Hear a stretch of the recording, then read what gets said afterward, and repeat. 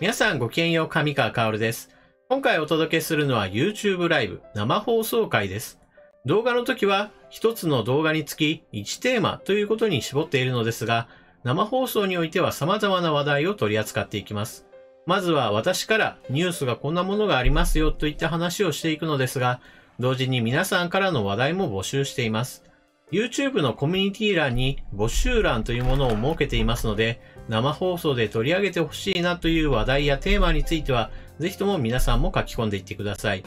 また、放送中にどんどん書き込んでもらっても、それは問題ありません。最新のものから見るという時もありますし、評価順という具合にして並べ直して、その上位から見ていくということもあります。その時の気分によって結構変わりますので、お気軽にどうぞ書き込んでいってください。ただ、一つ注意点があります。動画と違って生放送の場合は皆さんとの対話を重視している面があるために、動画のように情報だけをギュギュッと詰めたというものとは少し雰囲気が違います。ですから、私自身も結構のんびりと話題を展開していくこともありますので、そうした雰囲気が苦手だなと思う方は、そもそも動画とは違うものだというふうに受け止めてくれると嬉しいです。それではこれより本放送を開始します。ぜひとも最後までご一緒ください。それでは、スタート。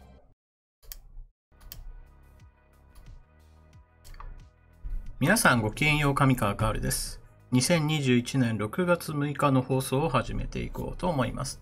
というわけで、放送開始前からお集まりの皆様ありがとうございます。今日は珍しく日中の生放送となりました。ここ最近夜で行うことが多かったわけなんですけれど、夜動画を投稿しようかなと思ったので、今日は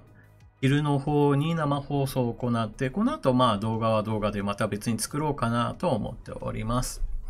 というわけでいつもの通りなんですが、今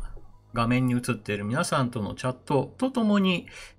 皆さんからの話題を募集しているので、そちらの方の話題も織り交ぜながら行っていこうと思います。なので動画の時と違ってどうしても話題っていうのがあちこち飛んでいきますので、それがなかなか自分と肌が合わないなという方は、動画になった時に、そちらの方を楽しむみたいな感じで、お付き合いしていただければなと思います。はい。というわけで、早速ですが、こじてつさんメンバーへの加入ありがとうございます。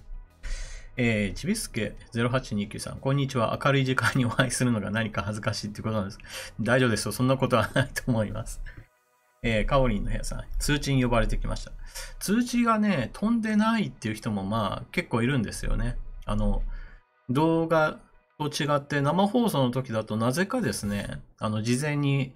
なんでお知らせ来なかったんですかっていう、そんな問い合わせも後から来ることがあるんですよね。このあたり、結構 YouTube 側の不手際なんじゃないかなと思うんですけどね。何しろ、私としては通知をするっていう設定の方にしてあるので、通知が届く人と届かない人がいるっていうの、ちょっとこのあたり謎なんですよね。どうしてそういうことが起こるのっていうふうにちょっと思ったりもします。はい。というわけで、皆さんからの投稿を募集しております。生放送の方はこちらの方、結構重視していきますので、これからも今回だけではなく次回も生放送は続いていきますので、投稿の方、ぜひともどんどんとしていってください。で、昨日はですね、この生放送の、話題募集の中から一つ動画に、切り出す形でちょっと先行的に、お話をしました。旅月和夫さんの、旅月和夫さんのお話で、ベトナムにもワクチン供給と記事が上がっていましたっていうこの件についてはもう先行して動画にしました。このようにですね、話題募集したものを生放送の時だけという、そういうこともなくて、時には一つの動画にしようっていうこともありますので、もしかしたら生放送だけじゃなくて動画になるのかもなーっていうふうに思いながら、コメント書き込みしてくれると嬉しいです。というわけで、本日現時点での書き込み数は33件ということで、こちらの方の話題、ある程度全部総ざらいするような形でお話ができるんじゃないかなと思っております。兄さん、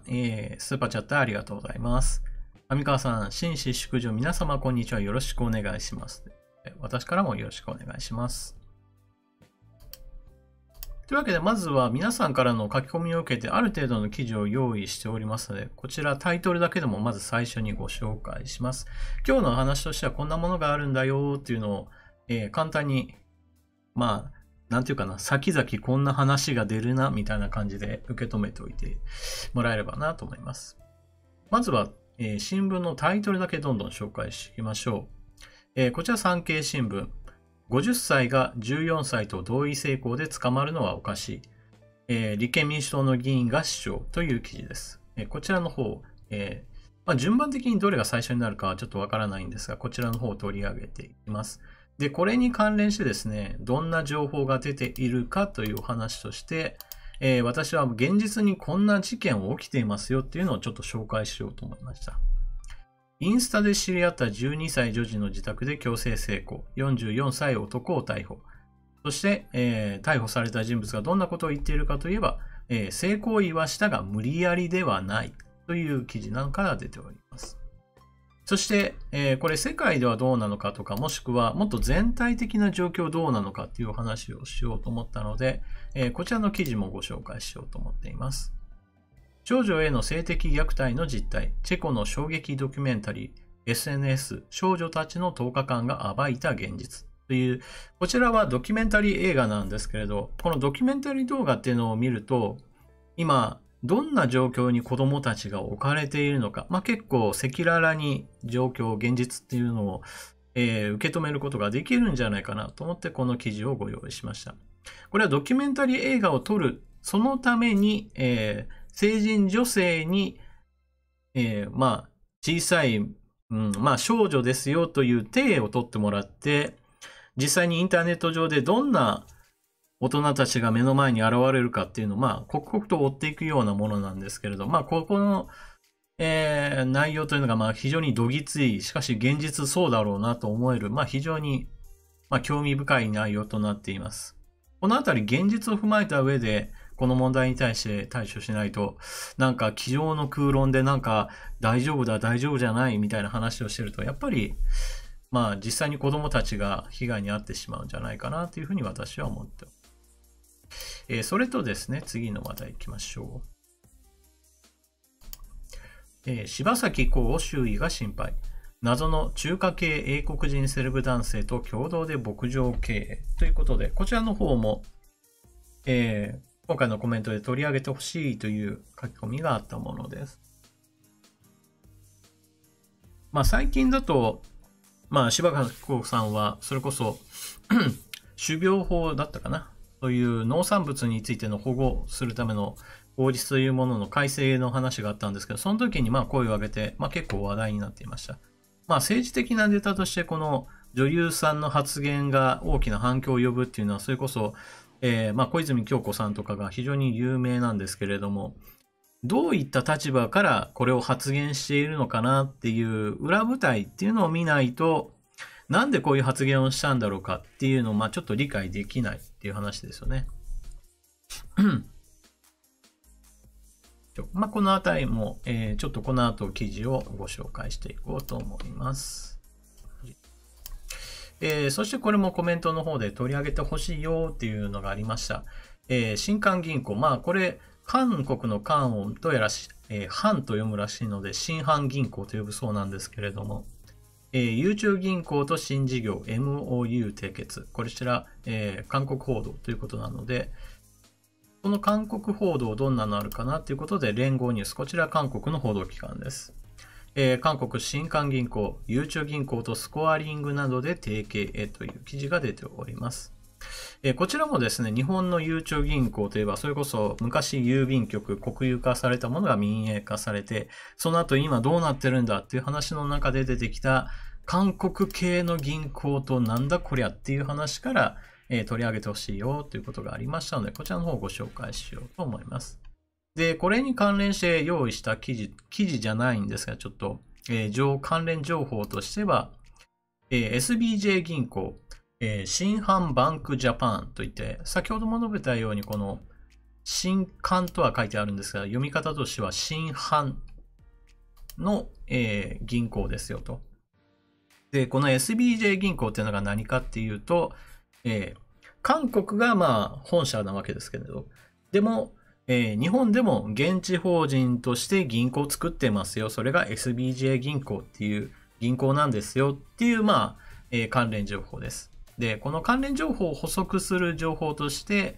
私からこの、これ見といた方がいいっていうものも一つ、ご紹介しておきます。それがですね、まあ、つい先日私、高橋洋一さんの話もしたんですけど、その高橋洋一さんのチャンネルでこの件について、解説がされていて、まあ私が解説するよりもこういった裏舞台を知っている人の話っていうのは、まあ非常に聞き応えがあるなと思うので、こちらの動画についての解説も少ししておこうと思います。高橋洋一チャンネル、ゆうちょ銀行と新阪銀行が業務提携、裏にはあの人たちがということで、こちらの方の内容についてちょっとかいつまんでお話もしようと思います。そしてこれはですね、時間が、なんていうかな、あればというか、余裕があれば、私の喉の調子がおかしくなければとか、まあそんな感じで、一応は用意したけれど、話すかどうかはわからない話として記事を一つ用意しておきました。研究所流出説を蘇らせた素人ネット調査団、新型コロナの始祖ウイルスを発見ということで、ニューズウィークの記事であります。まあ、ここ最近この、ただの陰謀論として、片付けられていたものが、もっと信憑性のある陰謀論としてみんなの認識が、再検討されるべきだとなっているのがこの中国からの流出なんですけど、こちらの方一体どのような動きがあったからこそもう一回見直すべきだという話になったのか、まあそのあたりの話が、記事になっております。こちらの方時間があれば取り扱っていく。まあこれに絡んでですね、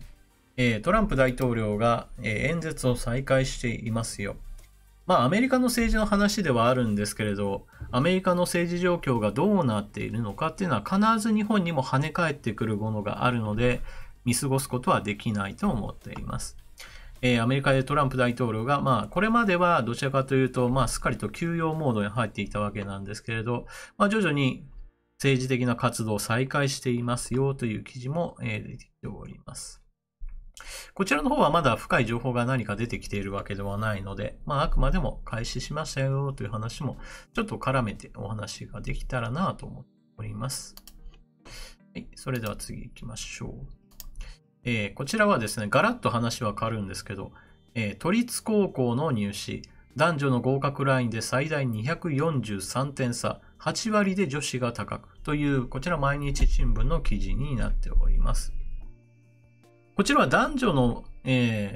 採用とかもしくは入試とか様々な面で、性別による下駄を履かせるであるとか、性別によるハードルを、置くであるとか、まあ、様々なところで問題行動がありますよ。それがしかも個人的な行動ではなく、学校であったり、何かの企業であったり、様々なところで制度的に行われていますよという、まあ、非常に直さなければならない話の一つです。まあ、この記事の中を読んでいくとですね、まあ、非常に、うわ、何これって、まあ、私は思わず、まあ、ちょっと口から言葉が出るぐらいに、ちょっとひどいなというふうに思ったニュースですね。こちらの方もコメントの方で取り上げてくださいというのがありましたので、こちらご紹介していこうと思っております。さて次行きましょう。そしてこれまたガラッと、話題が変わりまして、株の話についてもちょっとしてほしいという話、書き込みがありましたので、私の体験談的なものを少しお話ししようかなと思って記事を用意しております。高配当株式 ETF である SPYD の特徴、メリットについて徹底解説という記事と、米国増配株式 ETF VIG は増配株を集めた米国株 ETF というこの2つの、タパゾウさんという、まあ、投資顧問をされている方の記事、こちらをご紹介しようと思っております。私のチャンネルではこのビジネス関係の話を積極的にするっていうことは基本的にはないんですけれども、まあ時々、まあ私の個人的なツイッターの方では、この株を買ってるんだけど全然上がらないわっていう私の嘆きのコメントとかもあるので、そういうのを見て、お話を聞きたいわって思われた方もいるんじゃないかなということでしょうね。はい。よいしょ。はい。というわけで、本日ご紹介する記事は今のようなものを中心にして行っていきます。AGT さん、韓国に関わると不幸法則が発動されるんだ。ゆうちょ銀行関連の話ですよね。さくらんぼ佐藤錦さん、パチ屋のマルハンのハンは、恨みのハンですねっていう。そういう、いわゆる読みとしては同じになるっていうパターンですよね。ルニハニさん、もちパンダさん、昼夜逆転生活で、民剤飲んでいるもので普段起きるの夜なんですよということで。なるほど。そういう人にとっては今、昼の生放送は結構大変でしょうね。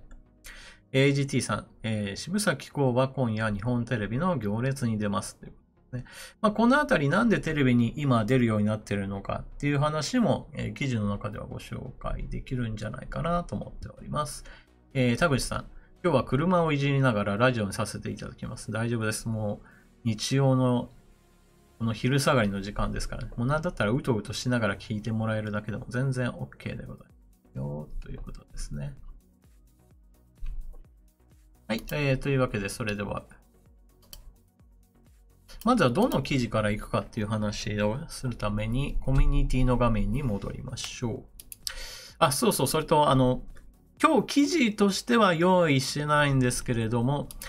台湾企業の、TSMC、半導体の受託製造メーカーの話について、コメント欲しいよということで、招き猫さんと、あと、もう一人ぐらいいたような、ファイスフリックさん、お二人の方が、書き込みされているので、この話題についても、ちょっと元となる記事はないんですけど、お話をしていこうかなと思います。どの場面というか、どの画面を映しながらっていうのはちょっと用意できてないんですけれど。よいしょ。こちらの方も行っていくようになっております。よいしょ。はい。というわけで今、並べ替えで評価順に並べ替えを行いました。1番目は AGT さんが上になっているので、こちらの方行きましょうかね。で、読み上げについては読み上げソフトを利用させていただきます。上川さん、こんにちは。安倍晋三前里治大臣が今回の台湾へのワクチン支援、また半導体日本の復活、麻生太郎財務大臣副総理、甘利明議員の AAA での2回派遣制等、素晴らしい活躍です。私は安倍さんの再々登板期待しています。上川さんはいかがお考えでしょう？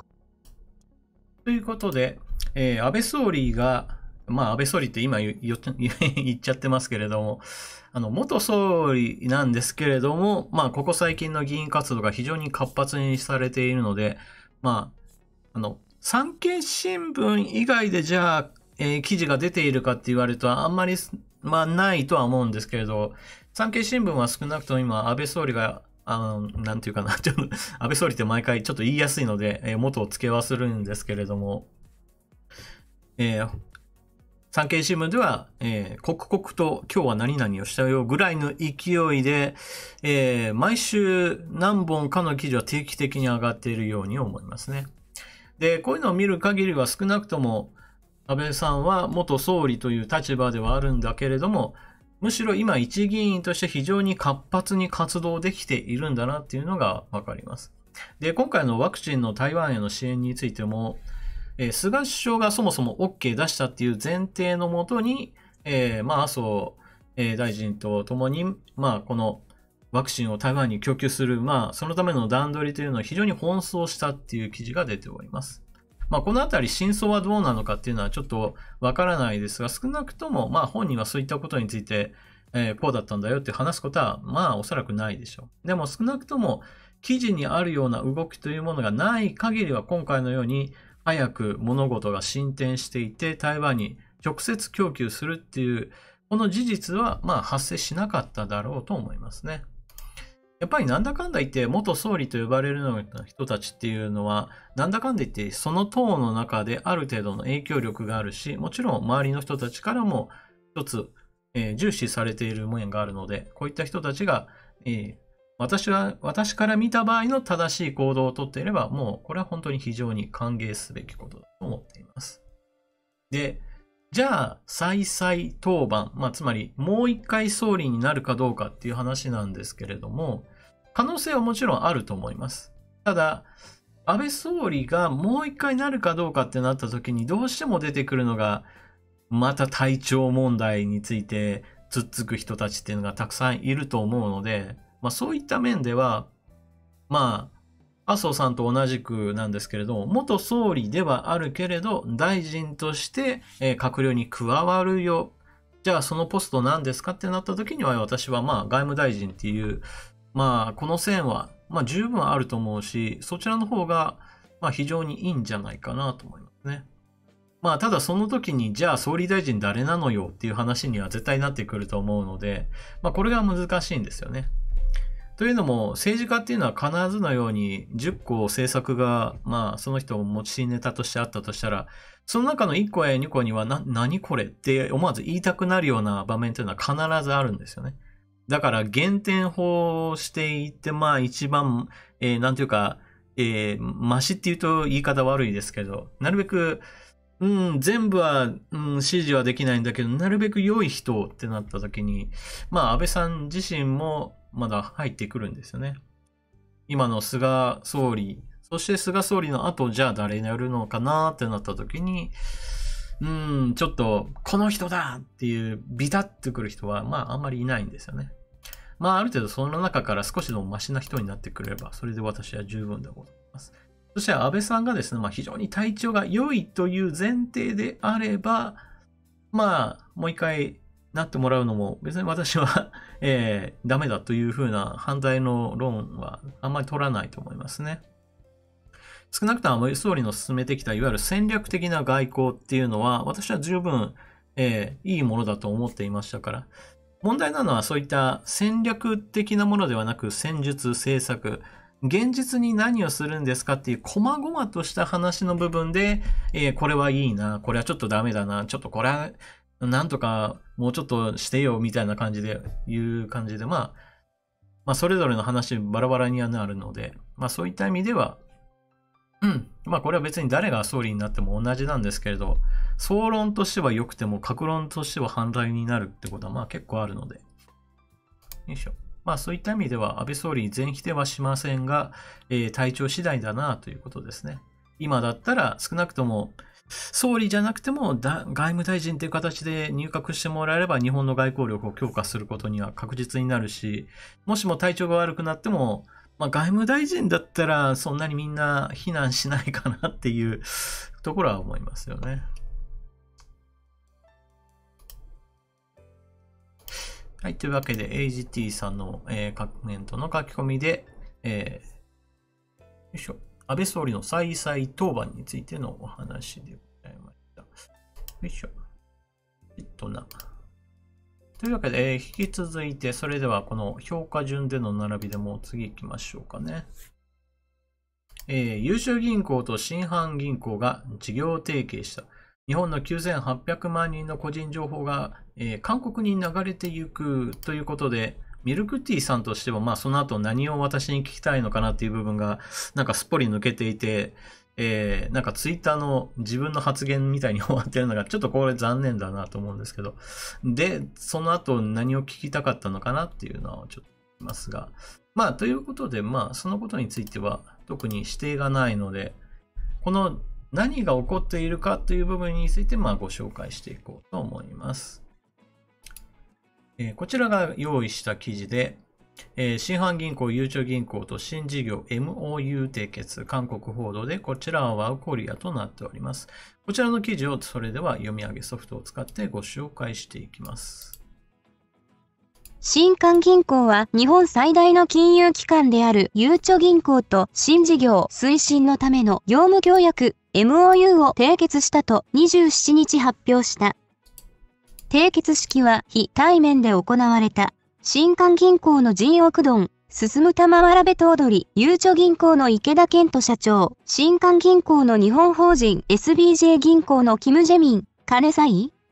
副社長が出席した。今回の業務協約は日本と韓国の代表的な金融機関間の協業を通してリテールデジタル関連分野の新しい事業モデルを発掘するために用意されたものだ。両社は具体的にスコアリングモデル、個人信用格付けモデル開発に関する協業、スコアリングモデルを基盤としたビジネスモデルの検討など中核事業を共同で進める計画だ。今回の業務協約を通して両社はリテール部門の融資のための個人信用評価模型開発を推進する。新韓銀行の関係者は、ゆうちょ銀行との業務協約で日本の金融市場で新しい市場開拓のための様々な協業が期待されるとし、今後も両社の競争力を結合して革新的なシナジーを出せるよう努力すると述べた。ゆうちょ銀行は日本郵政グループの子会社で借受金1900兆ウォン、約187兆3000億円、約9800万人の個人顧客を有する日本最大のプラットフォームである。全国基盤のネットワークを活用し、様々な商品サービスを提供している。ということで、こちら、ゆうちょ銀行と韓国系っていうか韓国の銀行ですね。韓国の銀行と、ビジネス的な提携をしましたよ。そしてその中身というのが、こちらスコアリングモデル、個人の信用格付けモデルと呼ばれるものについての開発を一緒にやっていきましょうねっていう業務提携を行いましたというニュースでありました。で、この中に出てくるこの信用格付けって一体何かっていうと、いわゆる予診情報と呼ばれるようなものっていうのは、それぞれどの人がどんな企業に勤めていてどのくらいの収入があるからこのくらいのお金を貸せますねといったようなものであるとか、もしくはインターネット上でこの人はこんな支払い状況をしていて、支払いが遅延することもあるみたいなそういったマイナス情報とかそういったものについて積み重ねていって、この人は信用度が高いんだから、小口のお金については細々貸しても全然問題ないですよとか、もしくは逆にこの人は収入がめちゃくちゃあるんだけど、たびたび支払いを遅延していて、お金を貸すのはふさわしくないですよとか、そういったものを一つの数値化していくわけですよね。で、このスコアリングモデルっていうのはそうした誰がっていうのをなるべく削除した上で、全体としてこのぐらいの年齢のこの職業の男性の場合だとどのくらいのリスクがあるかっていわゆる抽象化していくわけなんですけれど、でもみんなが気にしてるのは一体何かっていうと、そういうビジネス的な内容ではなくてですね、この個人信用格付けモデルのその元となっているデータ、つまり個人情報の部分ですよね。名前とか住所とかは別に、漏れたところでって言われても、なかなか、痛いものは痛いんですけど、その先にある情報ですね。金融的なもので。この人の貯金どのくらいなの？この人の、振込状況から見てどのくらいの収入があるの？そういった、お金の面に関しての情報も、個人の名前と紐づける形で、そっくりそのままあっちの国にデータとして渡っちゃうんじゃないのっていうところが一番の、みんなの心配なわけですよね。で、これがですね、表向きはないと言われているけど、あるんじゃないのっていうのはどうしても拭えないんですよね。結局元のデータが存在しない限り、加工したデータっていうのは作れないっていうのが当たり前の話なので、私たちが目の当たりにするのは加工後のデータなわけなんですけど、加工前のデータがゆうちょ銀行からそっくりそのまま韓国系に渡ってしまったら、これは、重大な話ですよと。で、こういう話をすると銀行っていうのはですね、ものすごい約款の中に小さい細かい字で、もう顕微鏡とは言わないですけど、虫眼鏡的なもので拡大しない限り読めないよぐらいなところにちょこっと、個人情報の取り扱いについてはこうしますよみたいなものが書いてあって、あなたは、これを読んだ前提で私たちに委任してるんですよねみたいなことをするんですよね。おそらくそうなるでしょう、今後。だから、事前には言っていましたよ、候補が足りませんでしたよっていう言い訳をする形で個人情報を渡す可能性が高いというわけですね。で、なんで韓国系の銀行なのっていう話なんですけれども、これは別に今回は韓国でしたけど、私は中国系の銀行だったとしても別におかしくはなかったなと思っていて、この個人信用格付けモデルっていうこのビジネスモデルそのものは一体どこの国が進んでいるかというと、今一番進んでいると言われているのが、中国、そしてアメリカがその次に来るぐらいの感じだと思ってください。で、なんで中国の方で進んでいるかというと、この個人情報の取り扱いについて最も、ハードルが低いと言っては変ですけれども、どんどん個人情報なんか取った上でそれを加工すればいいじゃないかっていう、どちらかというとビジネス環境として、整備っていうとちょっと言い方変ですけど、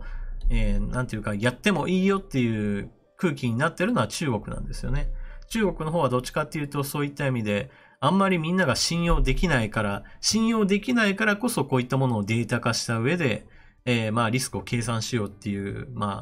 ビジネスが発展しています。で、これを受けて同じようにですね、韓国の方でも、こういったビジネスモデルやればめちゃくちゃ儲かるんじゃないかっていうことで乗り出していて、そういった意味でも日本よりも、残念ながら進んでいると。これは個人情報をどこまで守るかっていう話ともつながるんですけれど、ガチガチに固めれば固めるほど、こういった、ビジネスっていうのは発展しにくいので、どうしても。そういった意味で、韓国系の銀行を選んじゃったか。このあたりのセンスのなさっていうのはちょっと思うんですけどね。で、おそらくですね、このゆうちょ銀行もそうなんですけど、元国有銀行で、外部から経営陣は入ってはいるんですけど、まだまだそういった意味で、このビジネスとしての厳しさっていうのに揉まれてないんじゃないかなって私なんかは思ってしまいます。多分、この業務提携でこのぐらいのレベルだったら大丈夫だろうっていう、なんていうか油断みたいなものがあって、だからこそこういうちょっと軽率な行動をとってるんじゃないかなと思いますね。このあたりは、民営化が遅かったかっていう、そういったものもあると思いますね。もっと昔、それこそ1990年とか80年代の、日本の半導体とか液晶とかそういった事業をやっている人たちが韓国系の人たちに、ごっそり丸ごと情報を抜き取られましたよみたいな話あったわけですけど、このあたりの教訓を残念ながら悠長は学んでいる機会がなかったので、今からそれを体験するんじゃないかなっていう、そんな風に思ってしまいます。で、このことについては韓国系の、報道機関でもちょこっとではありますが、報じられておりました。で、ちょっと気になる一文としては、最後2行あるので、ここだけ読んでおきましょう。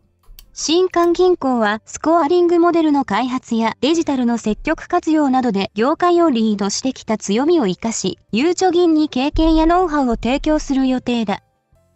で、この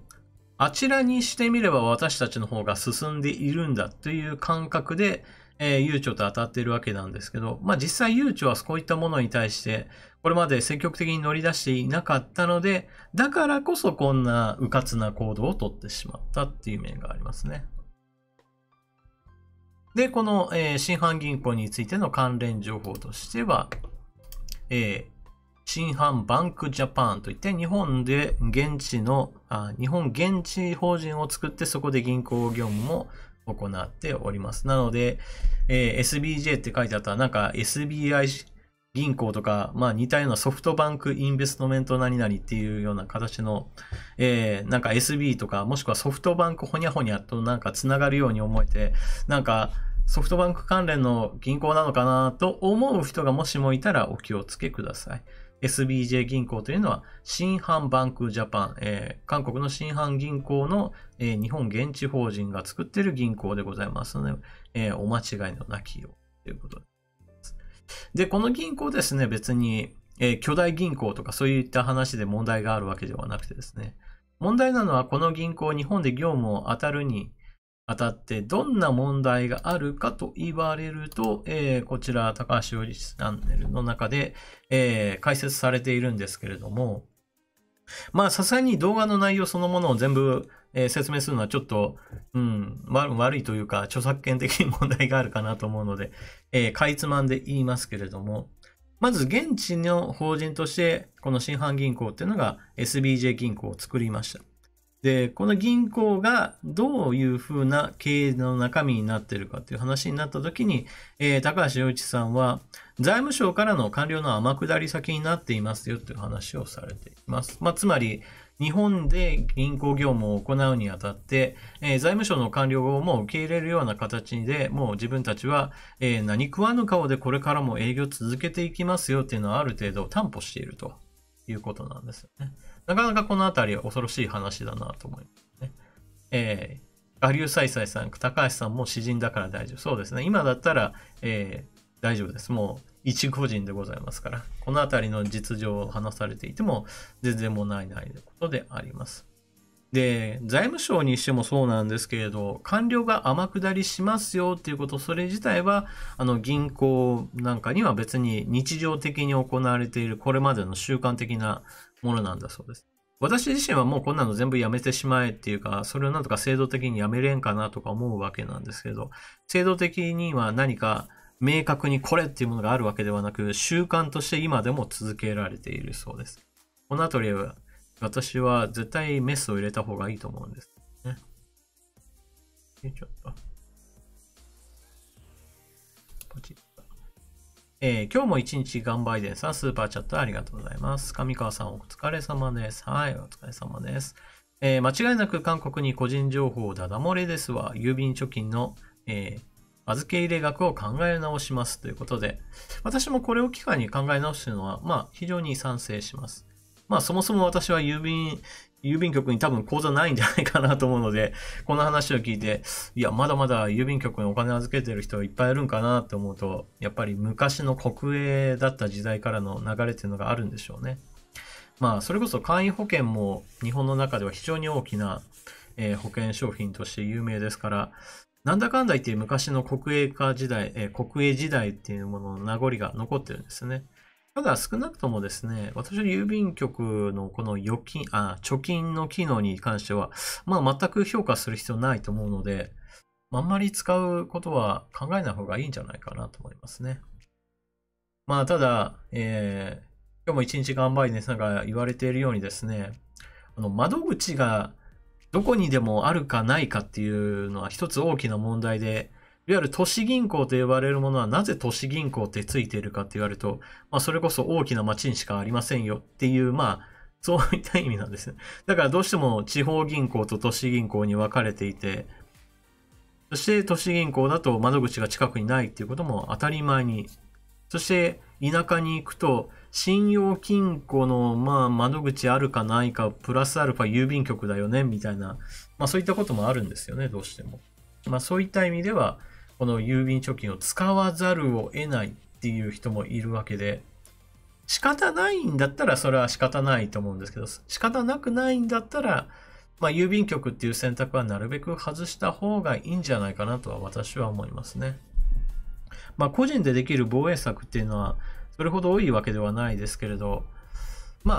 他になんとか変わるものが近くにあるんであれば、今であれば、コンビニの方がATM の数は多い感じにはなってきてると思うので、地元にもしも郵便局ぐらいしかないなと思って近くにコンビニの方があるわっていうんだったら、コンビニ ATM を利用するっていうことも、一つの選択肢じゃないかなと私は思いますね。というわけで、この、郵便貯金じゃないや、ゆうちょ銀行と、新阪銀行の業務提携の話が出てきておりますよというお話でございました。他にも誰か書いてなかった YouTube はないかな。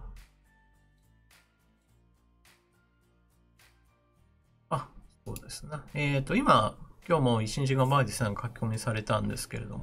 も、それに関連して、銀行の話があったので続きましていきましょうか。こちらコミュニティの方の書き込みもあったので、合わせてちょっとこれもご紹介しよう。金融マンの友人から預金よりも投資した方が良いとアドバイスを受けました。このご時世、銀行預金は損だよ。アメリカ株投資が一番いいよと言われました。将来の資産運用を考えたら、確かに預金ではダメだと思いますが、重い腰が上がりません。この道に詳しい上川さんから何卒良いアドバイスをお願いします。というわけで、ゆうちょ銀行の話からちょっと飛ぶような感じは、飛ぶのかな？一応関連があるかなと思いつつ、一応ご紹介しようと思います。で、金融マンの友人から預金よりも投資した方が良いというアドバイスを受けたということなんですけど、この金融マンの人がですね、この後、投資信託のご紹介とかし始めたら、それは買わない方がいいとは思うんですね。それは気をつけてほしいんですけれども、アメリカ株に投資した方がいいよっていう部分については私も賛成です。で、なぜ預金よりもそうした投資の方が良いかって言われると、基本的に、今非常に低金利で、銀行に預けていても、基本的にお金そのものはまず増えるんだけど増えてないレベルですね。基本的には。なので、預けるっていう意味合いでしかほとんど意味がありません。ところがですね、非常に長期間、長い年月を見れば、アメリカ株に投資していれば、基本的には資産は増える傾向にあります。新型コロナのコロナショックとか、もしくはそれの前の、金融恐慌みたいなものもあったわけなんですけれども、それは短期的に見れば暴落と呼ばれるようなもので、マイナス 30% 下がった、マイナス 40% 下がった、もう大変なことが起こっているっていう、そういった事態は発生します、時々。でも、じゃあ5年、10年見たときどうなのっていう話をしたときには、ショックはあったんだけど、何年も経った後で見てみれば、それを超えて高くなってるよねっていうことが起きているのがアメリカ株投資です。で、なぜそんなことになっているかっていうと、基本的にはアメリカは今ビジネスの中心であることを、やめる気はないので、そういった意味では世界中からお金が集まる。そしてお金が集まるということは、企業が発展し、その企業が発展することを目当てにして、みんなが株買うよねっていう、そういったみんなの競争幻想っていうのがまだまだ働いてるんですよね。というわけなので、アメリカ株投資がいいっていうのは私も大賛成でございます。で、このアメリカ株投資が一番良いっていう話のその最前提として言えることというのは、長期的に発展する国っていうことをまず第一条件にしないといけません。よいしょ。ちょっとこれはコミュニティの方に移しましょうか。なぜかっていうと、長期的に見てこの国やばいなっていう国に投資すると何が起こるかっていうと、単純に経済が破綻しましたってなって、その国に投資なんかしてられるかって言って、少なくとも多くの人たちがもう株なんか買わずに、どっちかっていうと売って、ほったらかしみたいなことが起こるわけなんですね。だから長期的な視野で見ると、なかなか南米の国家とか、もしくは、ベネズエラとか、そういったね、やばいわ、今っていうような国に対しては、普通は投資はしない方がいいわけですね。で、逆に言うと、アメリカはなんだかんだ言って、移民を受け入れたりして、インド系の人たちが非常に優秀な経営センスを見せたりなんかして、Google とかが伸びるみたいなことも起こったりするので、非常にアメリカ経済っていうのは今後もおそらくは発展するだろうっていう、見込みのもとに、長期投資にするのに、一番いいんじゃないかなというわけですよね。009サイボーグさん、スーパーチャットありがとうございます。こんばんはんこなのかなとか思いつつ、ちょっと読み方がよくわからんですけど。久我京さん、何年か前に親戚がオーストラリア国債をと言ってましたけど、金融商品はよくわからないから、ゆうちょの定期預金が満期になったのですけど、ただ預けてありますという。ね。定期は別に、別にマイナスになるわけではないから、悪いわけではないんです。ただ、増え方として非常に期待できないよっていうところからあまりおすすめはできないんですね。そして、非常に大事なことなんですけど、これが儲かるみたいな話で持ってこられた話っていうのは、基本的にやめといた方がいいです。何しろ、自分は分かってなくて、相手の方が、分かってる体で売り込んでくるものっていうのは、1対1で駆け引きしても絶対相手の方が、とにかく買わせようとするものなので、よくわからないものを買ったときに、運よく儲かることもあるわけなんですけど、儲からないときの方が確率的には高いわけですね。もう自分なんか儲かるらしいから買ったんだけどな、ぐらいの感じだと、その後何が起こっても結局自分に降りかかってくる問題なので、やっぱ損したときに全然納得できないですからね。もうこれを買わせたあいつのせいだみたいな話になってしまうので、そういうのは絶対やめた方がいいですね。よいしょ。短期でですね、どこどこの国債よって言われると必ず利率が高いところを紹介されるわけですけれど、私は利率がなぜ高いかと言われると、それはめちゃくちゃリスクが高いから、国債の利率も高いんだよっていうふうに思った方がいいと思うので、まあ、あんまり、なんていうかな、遊び金を使う分にはいいんだけれど、老後の資金のためみたいな大事なお金は絶対にそこに突っ込んじゃダメじゃないかなと思ってますね。で、よいしょ。で、この話をするときに、じゃあ私の体験談はどうなのっていう話なんですけれども、で、私はまさに米国株に投資している方で、どちらかというと、アメリカのハイテク産業大好き人間でございまして、まあ私のツイッターアカウントをフォローしている人は個人的な方ですよ。2つ今あるんですけど、まず YouTube チャンネルのわかるニュース解説用の公式チャンネルと、私個人のアカウント2つあるんですけど、私個人の方だと、もう何年も前から AMD っていう、半導体の販売メーカーの方を、まあ大好きで、その会社の株のことを、まあ、言及することが多いんですけど、まあ基本的にこのメーカー伸びるなって思ったものに対しては、まあいいなっていう感じで結構買う方、まあいわゆるミーハーな投資家なわけなんですけれども。ただ、少しずつ私も、この、ちょっと短期的な値上がりとか、もしくはものすごく値上がりするまあ10倍ぐらい値上がりするんじゃないかぐらいな、そういった投資については、考え直さないといけないなと思っていて、少しずつ今、軸足をずらしているところで。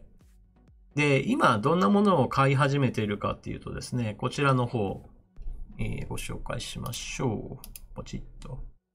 で、今私が少しずつ、投資額を増やそうと思っているのがですね、こちら、高配当株式 ETF SPYD ですね。まあ、こちらの方ね、聞いてもなんだこりゃっていうふうに思われるかもしれないんですけど、まあ、要はですね、配当をいっぱい出してますよっていう会社は、まあ、世の中いっぱいあるわけなんですけど、それぞれの会社を一つずつ買っていたんだと、もしもその会社に何かが起こったら一気にガーンとショックを受けるわけですよね。自分自身が儲けようと思ったけど、全部丸々損を抱えちゃったっていうことになるわけです。で、ETF っていうのは一体何かっていうと、みんなからお金を集めて、配当をいっぱい出してる会社を何個も買って詰め合わせパックにしました。皆さんこれを買えば、リスクはある程度軽減できますよっていう商品です。で、こういった ETF っていうものの中には様々なものがあって、テーマが決まっています。それぞれですね。例えば、今私が注目しているのは、まあ、高配当、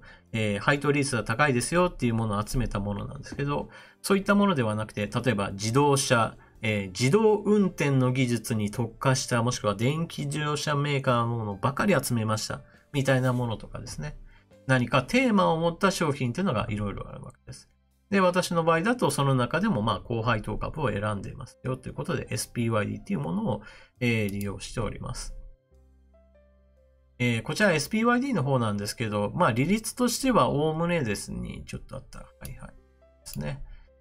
まあ 4% から 6% 程度のものですよというふうに思ってください。で、去年ですね、新型コロナのショックが起こった時には、この SPYD も、ショックはあって、株価自体もガツンと下がったんですけれども、まあ今はなんだかんだ言ってものすごく回復してますよという状況になっております。まあ同じく私の注目しているのは他にはですね、VIG。こちら増配株と言いまして、増配株は一体何かっていうと、毎年のように配当金少しずつ上乗せしますよっていう会社はあるんですよね。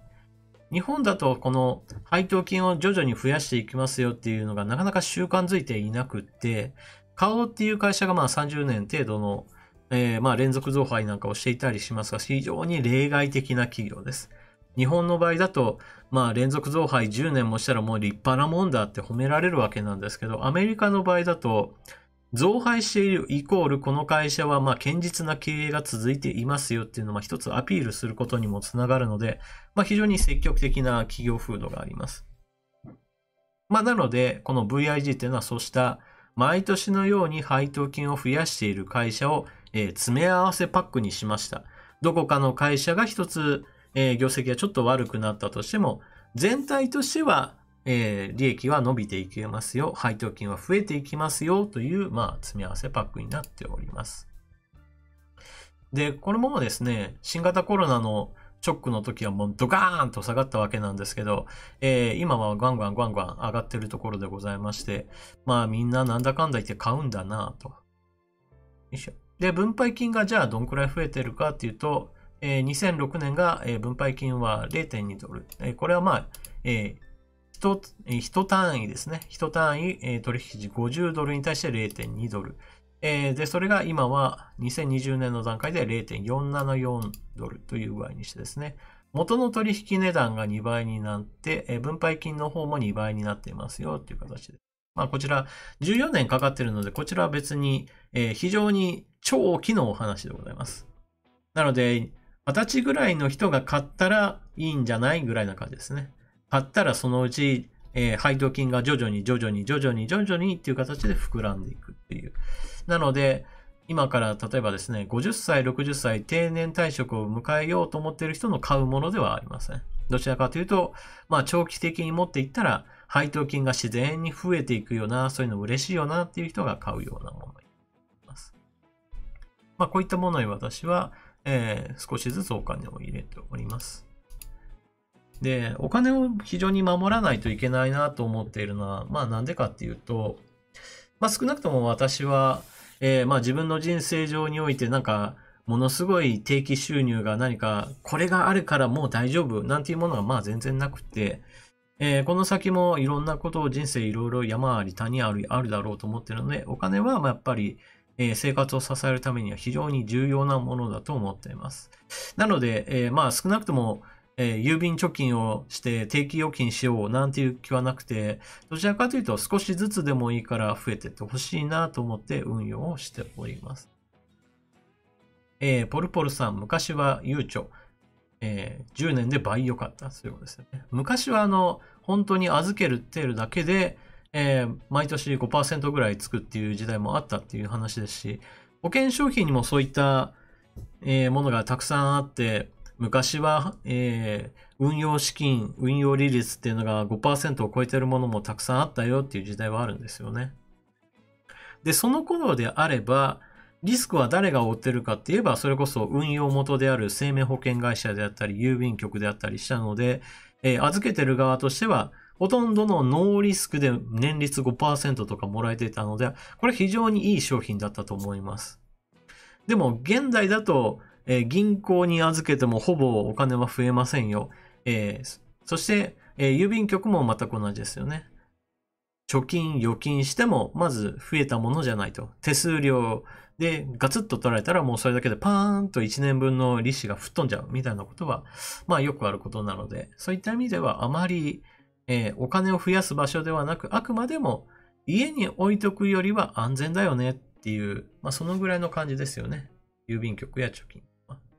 そして今回のニュース取り上げましたが、郵便局いつまでも預けてるとこういった個人情報を抜かれる可能性もあるので、そういったリスクはある程度考慮しましょうという話になっております。スーパーチャットありがとうございます。やっと来れたっていうことですけど、なかなか大丈夫ですよ。生放送に間に合わなくても保存動画にしますので。佐藤健二さん、こういう話を聞くと、韓国人は勇気だけはあるなと思うということですけど。これは何を意味しているかっていうと、韓国ではですね、みんなでサムスンの株を買おうっていう、いわゆる運動とは言いませんけど、一種のブームっていうのがあって、みんな、サムスン株を買おうという動きは去年あったんですよね。これは新型コロナのショックもあって、世界的に株安がガーンって来たのはあったんですよ。でも、そんな時にですね、じゃあ、サムスンが業績下がるかというと下がらないんですよね。みんなが巣ごもり状態になって家にこもってると何が起こるかというと、コンピューター関連のものっていうのは基本的には大きく売り上げを伸ばすっていうことが分かっていたので、ここはみんな買いだって言って、それが一つのブームになってサムスン株をみんなで買い漁った中には、借金をしてでもサムスン株を買うっていう、そのぐらいの勢いで一種株のブームが韓国で起きたんですよね。まあ今ではサムスンの株もさすがに落ち着いてはいるんですが、まあ新型コロナで大ショックっていう時に、まあ突っ込んでいった人たちは本当にものすごい、危険な賭けをした。そしてまあ今のところは勝ったっていう感じにはなってますよね。ただあんまり真似はできないですね。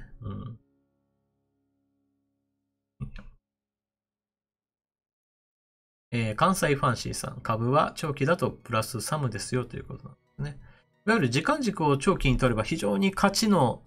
確率が上がっていくんですよ。短期だと難しいんですけれども。で、短期で勝つ人っていうのはそれこそ、その人なりの才能が、適性があったぐらいに思っておいた方がよくて、みんながみんな短期で勝てるわけじゃないので、ここは本当に気をつけないといけないということですよね。そして長期でもあっても、勝率が上がることはあっても絶対に勝つっていうわけでもないのがまた難しいところですよね。何しろ、この会社はずっと伸びるだろうって言って、例えばどこかの会社を買ったとしても、10年後に何か巨大な問題が起きてその会社の経営が傾くっていうことはあるんです。その具体例を日本で言うとどこかっていうと東京電力です。東京電力の株っていうのはそれこそですね、東日本大震災が起こるその前であれば、いわゆる安定的に配当を出す、まあ、なんていうかな、貯金株みたいな扱いをされていました。まあ、東京電力が経営傾くことなんてないだろう。配当が出てるんだし、自分たちにとっても、まあ、このまま持ってていいよねっていうふうに思っていた人たちはたくさんいたわけです。ところが東日本大震災が起こったその後っていうのはもうみんな株主の人たちもみんな阿鼻叫喚のっていう、まあ、地獄絵図になったわけですからね。まあ、だから、本当に一つの会社にかけるっていうことは、確率的に長期で見たら大丈夫なはずなんだけど、でも、ある日突然何か起こる可能性も、まあ、考慮しないといけないので、そこで出てくる考え方が、まあ、分散投資なわけですね。まあ、私の場合だと、アメリカの ETF にばっかり買ってるっていう意味では、あんまり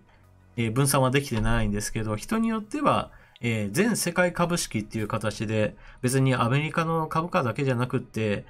それこそイギリスだったり、ドイツだったり、インド株だってあるし、みたいな形で世界中の株にある程度分散投資している詰め合わせパックを買うっていう手もあります。もうこれだと世界経済そのものが破綻しない限りは、まあ基本的には長期的に見て、まあ勝率かなり高いぞということね。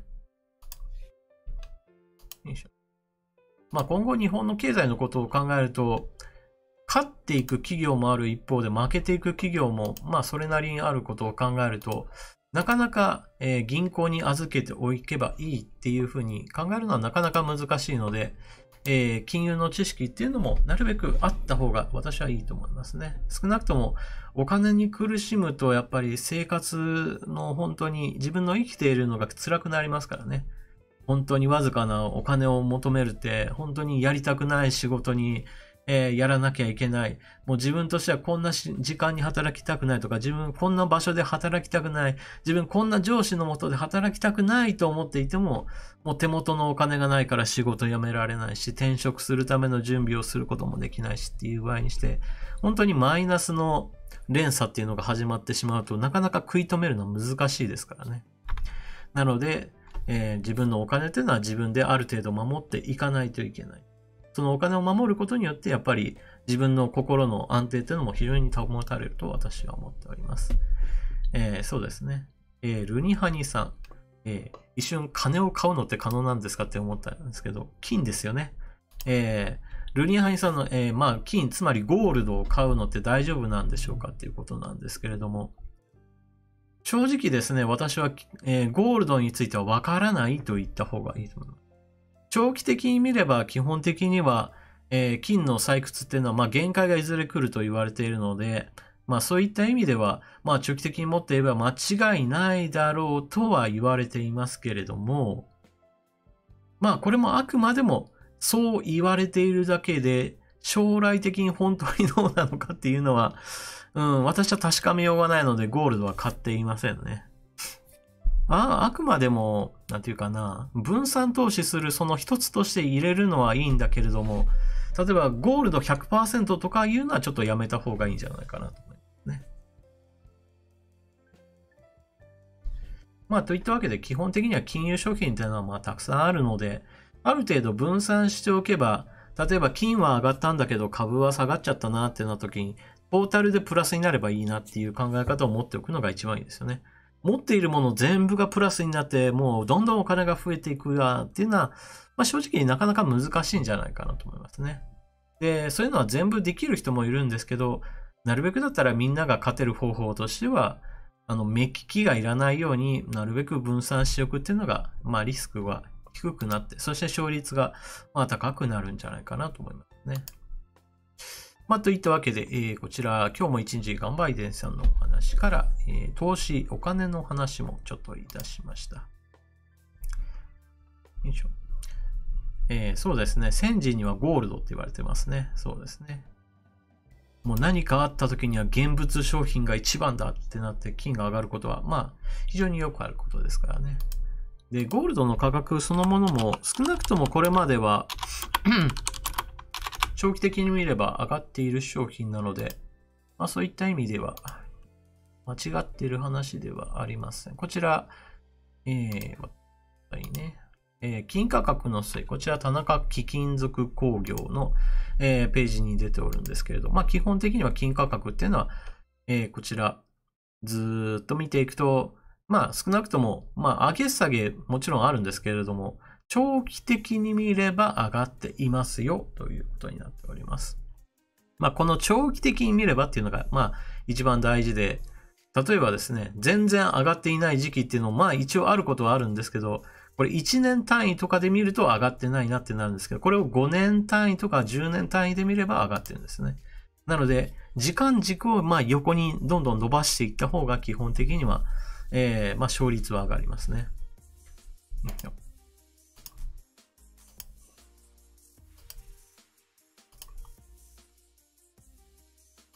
といったわけで、お金の話でございました。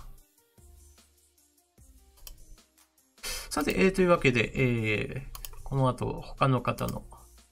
コメントも行きましょう。さて、どれ行きましょうかね。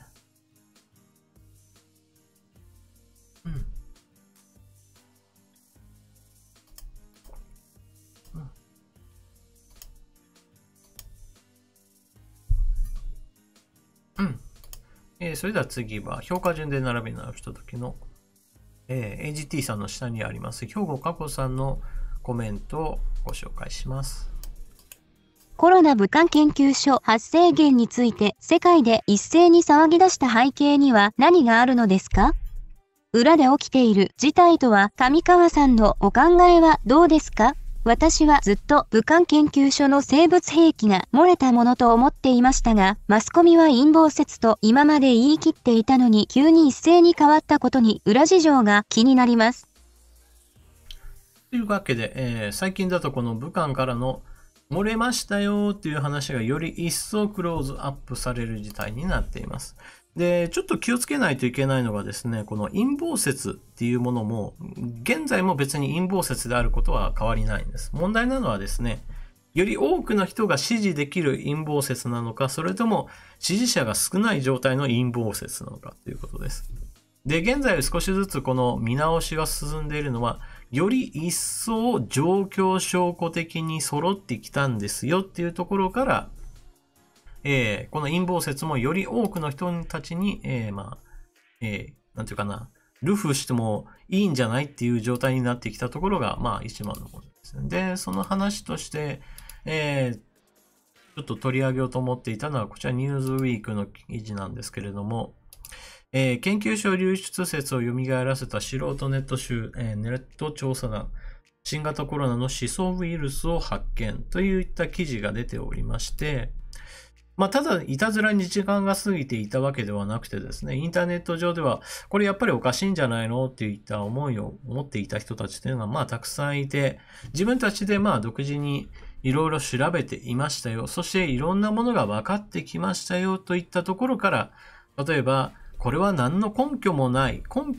からただの陰謀説で、こんなものは、議論の余地もなく、放棄すべきだと言っていた、マスコミに対して、いやいや、こういったものがあるんだからもう一回ちゃんと議論しようよ、検討しようよ、報道しようよっていうふうに今は変わってきたわけです。で、このことに関してはですね、日本ではほぼ報道されていません。今、日本で報道されているのは、アメリカの方でどうやら風向きが変わって、この流出問題に対しての報道が始まったらしいなっていう、その動きの部分しか伝えられていないんですよね。でも、欧米の方ではそうではなくって、これまで、単純に何の根拠もないわって言われたものが、いやいや、根拠あるでしょっていう話へと、もう一回、話を振り出しに戻して検討し直すという段階に来ています。で、マスコミがこれを受けてアメリカの方でも、じゃあもう一回調べ直そう、もう一回報道し直そう、どんな話があるんだろうかっていうところを、もう一回、一から総ざらいしているという状況ですね。で、この動きを、さらに加速させるのがまさに、バイデン大統領の、調査をもっと強化しなさいというお話が、表の公表されたっていうことですね。政府機関内でこういった指示を出しますよっていうのがあるのは、別に仕事の業務の中としてはあるんですけれど、それを表に出すか出さないかっていうのが、いわゆる政治的な判断なわけですね。バイデン大統領は少なくともこれを表沙汰にすることによってアメリカはこの問題に対して、関心を持って、そして世界中にこうした動きをしているよっていうことを、アピールする目的があるわけですね。だから、たとえ確たる証拠がすでに中国が全て廃棄してもう隠滅したとしても、みんなで共同認識として中国が非常に問題ありということを、この考えそのものを多くの国々が、みんなで共有することを、今一番の目的にしているわけです。じゃあそれ一体何のためかっていうと、やはり何といってもこの米中冷戦の構造の中において、誰が悪者なのかっていうところをやっぱり何としても強化しないといけないわけです。当たり前なことなんですけど、正義と悪っていう考え方は非常に単純化してるわけなんですけど、でもそう単純化した方が明らかに多くの人たちの支持を受けます。当然正義の側が支持を受けて、悪の側が非難されるわけです。そしてアメリカは別に自分を悪だとは思っていないですし、実際そうなんですから、この問題、どんどんと世界へと中国に問題ありということを知らしめる意味が今、政治的な動きとして活発になっているわけですね。といったような政治的な動きがある、その背景として、いろんなインターネット上の動きもピックアップされているというところですね。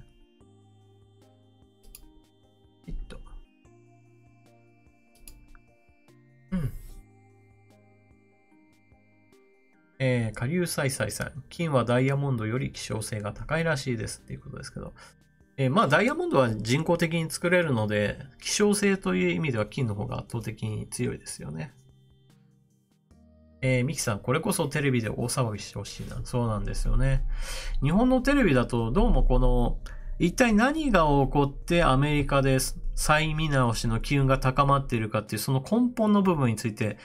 全然伝えないんですよね。表の部分でバイデン大統領が調べなさいっていう、その部分だけをかいつまんで報道してるから、これ変な話だなっていう、多くの人たちに理解されない形で、報道されてるんですよね。その何が起こったからこうなってるのかっていう部分を報道しない限りは、この日本人で気づかない人もたくさんいるんじゃないかなと思いますよね。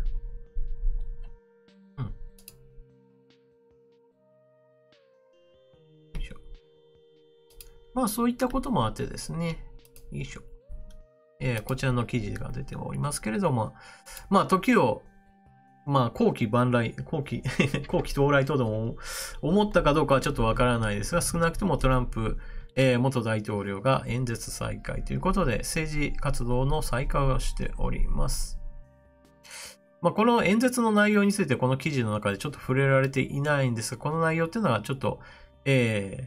面白いというかなんというか注目に値するなという感じもあって、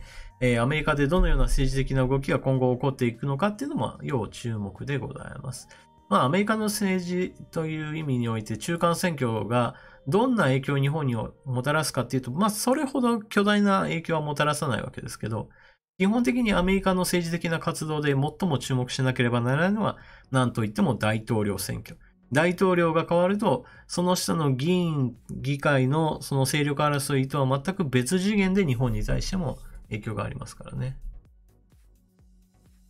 ポチッと。といったわけで、政治的な動きで、対中包囲網、そして米中冷戦の動き、その全体構造の中で、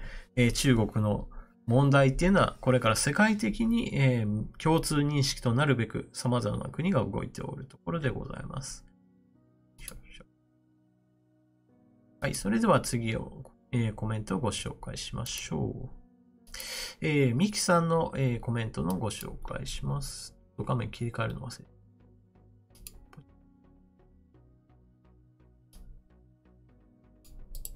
オリンピック開催の是非をめぐり、政府と専門家の間の溝が深まっているとの報道がありましたが、首相会見に立ち会って直接国民へ呼びかけることや、政府に提言するだけでなく、政治的判断にまで踏み込んだ発言に疑問を持っています。コロナ対策に関わらず、専門家のあり方、活用の仕方について、上川さんの考えを教えてください。というわけで、こちらのコメントに。ですけれども、ここ最近だと、新型コロナ関連で尾身会長の、お話として、今の感染状況を見ると、これだけを見れば、今とても、オリンピックを開催できるような状況じゃないですよね。っていうようなお話をされたことが、いわゆる自民党の議員やもしくは首相周辺もしくは首相自身が、いやいや、今そんなこと言われると困るよみたいな感じで、この尾身発言というものを問題視しているっていう報道がされております。ただですね、これ一つ注意点があって、尾身さんとしてはですね、この新型コロナをなるべく感染を抑えるっていうことをまず第一目標にしているので、その上で自分の立場からはこうですよっていう話をされているので、別にこれを、何か周りがうじゃうじゃ言うっていうのは違うと思うんですよ。問題なのはですね、この発言を受けてどう政治が動くかっていう話であってですね、尾身さんの発言そのものがおかしいっていうその部分について切り取るのは私は違うと思います。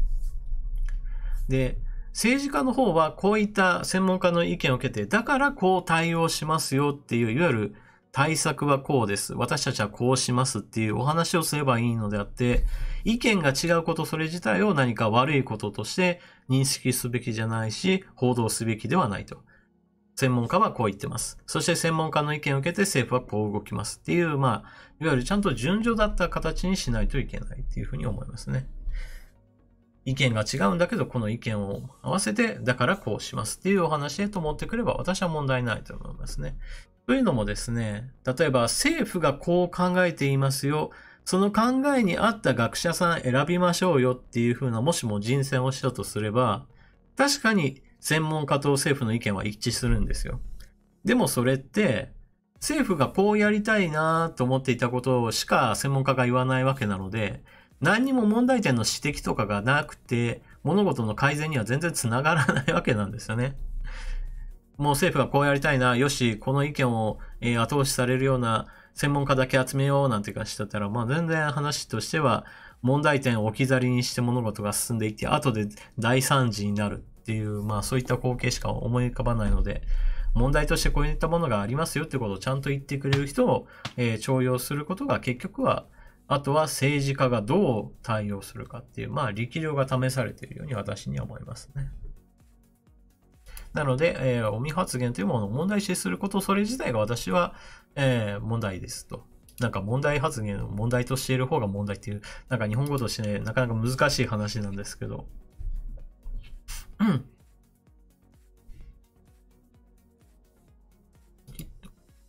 雨の中の熊さん。立憲の議員が、尾身さんを権力におもねるエセ科学者扱いしていたなっていうことですけど。私は全然そうは思わないんですよね。多分権力におもねって言ったら少なくとも今の状況でオリンピックは開催普通できないですよねなんて発言はしないと思いますからね。一体、どの権力なんだっていう話ですよね。という具合にして、ちょっと画面には入ってなかったかな。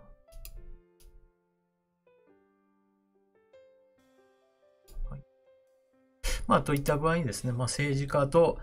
専門家の意見が異なっていたとしても、専門家の意見を受けて、政治家がどう動くかということが、一番大事だと私は思っております。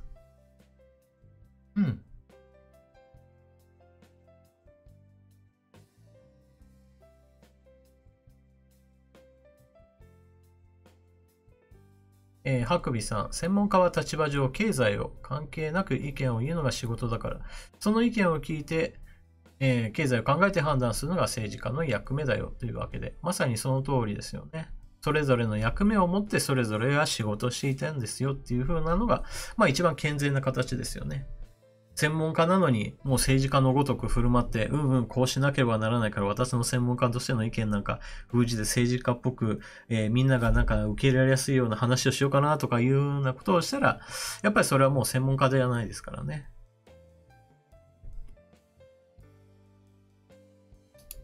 というわけで、こちら、ミキさんの、コメントをご紹介しました。さて、それでは次行きましょうかね。次は、田口さんの書き込みをご紹介します。上川さん、こんばんは。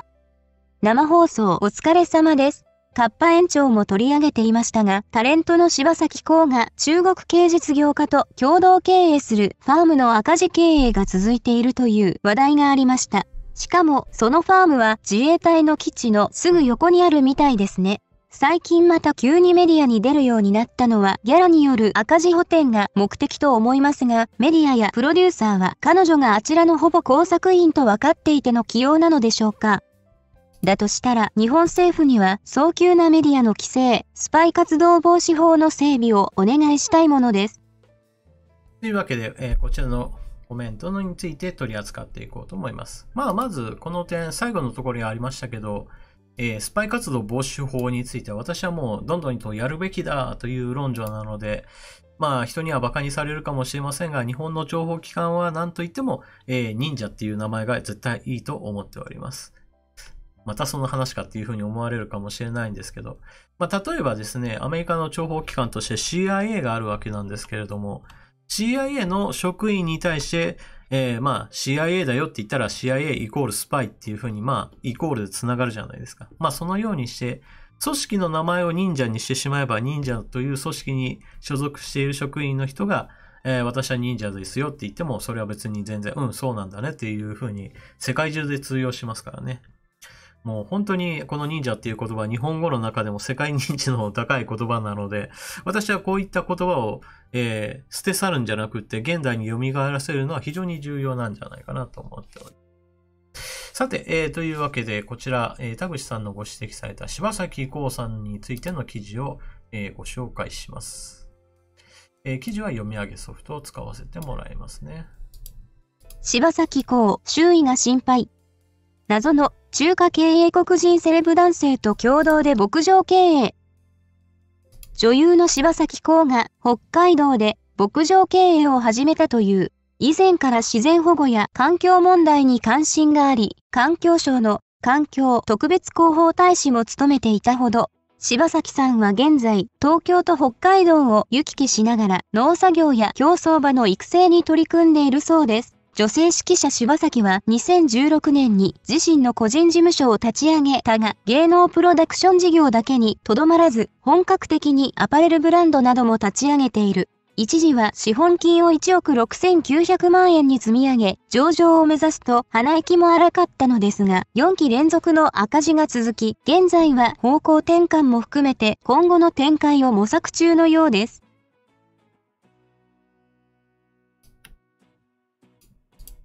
ユートピアみたいなものを作りたい気になるのは、牧場の共同経営者という男性の存在。上海で生まれ、日本と南アフリカで育ったという中華経営黒人実業家のフー・フェイフェイ氏だ。同氏は、早稲田大学とオックスフォード大学で哲学を専攻し、チャールズ皇太子の秘書官も務めていたこともあるセレブという触れ込みだが、柴咲さんとはテレビ番組の企画で知り合い、意気投合したそうです。柴咲さんは、この牧場で、意識、思いが共通する人たちを集めてユートピアみたいなものを作りたいと宗教めいたことも口走っていて、周囲が心配しています。芸能プロ関係者、もともと女優業に執着がなく、福山雅治と交際が噂されていた時期には、歌手に専念したいと言い出したこともある柴咲。付き合っている男の影響を受けやすいタイプのようだが、大丈夫か？というわけで、こちら柴咲コウさんについての記事でございました。まずそもそもですね、この柴咲コウさんは、確か事務所を、もう離脱して、今、実業家兼女優みたいな形で活動されている方なんですけど、この記事の中にもあるようにですね、牧場経営していますよ、もしくはアパレルブランド、衣服についての自分のデザインっていうのものを元にして、商品を売るっていうことをしていたんですが、どうもこちらの方は全然うまくいってないようだという話ですね。決算書を見たわけではないんですけど、少なくともこの資本金を取り崩しているっていうのは、明らかにちょっと資金繰り的に言うと、困ってるんじゃないかなと思われるような出来事でございまして、そしてこの記事の中でもあるように、牧場の共同経営者という男性の存在、上海で生まれ日本と南アフリカで育ったという中華系英国人実業家のブーフェイフェイ氏だということで、こちらの方の名前が出てきてるんですね。結局ですね、どんな人とビジネスを一緒にするかっていうのは、非常に重要なことで、信頼できない人とビジネスをしようなんていうふうなことは普通はしないわけです。うわ、この人は怪しいなとか、この人なんか危険だな、危ないな、この人全然信用できないわ、なんていう人と進んで、さあ一緒にビジネスしましょうね、なんていうことは普通ないわけですね。少なくとも私の感覚はですね。少なくともある程度信頼ができる、話ができる、もしくは価値観が共有できる、そういった同じ方向性を持っているからこそ、さあ、じゃあ一緒に手を取るってなって、一緒に仕事しましょうね、一緒にビジネスしましょうねっていった方向になるわけですしね。そういった意味においてこの人の存在っていうのは明らかにおやおやおやおやっていうふうに思うのが、非常に当然のことだと思います。で、ここ最近このビジネスがうまくいっていないっていうことも背景にあって、じゃあそれ以外でどこで稼ぐかってなった時に、この柴咲コウさんは明らかに認知度としては、認知度、知名度としては非常に高い人物なわけです。女優さんとしてですけれども。そういったこともあって最近だとテレビに、積極的に仕事をして、稼いで、その事業の方のうまくいっていないのをどんどんと、埋めていかなければならないっていう、そういった懐事情があるんだろうと言われていますね。これで非常に問題なのは、それ自体だったら、いかにもあちらの人とくっついて、ビジネスしてるんだろうな、ぐらいの話で済むわけなんですけど、この人が自分の知名度を生かして、例えばツイッターなどで、日本の趣旨を守ろうってする、規制をもう一回かけ直そうっていう法案などについて、こんなことをしたら日本の農家が困ってしまいます、みたいなことを言って、それによって、いわゆる反対の世論っていうのを作り出そうとした。こういった議論を巻き起こして、どちらの国のために結局なるのってなった時に、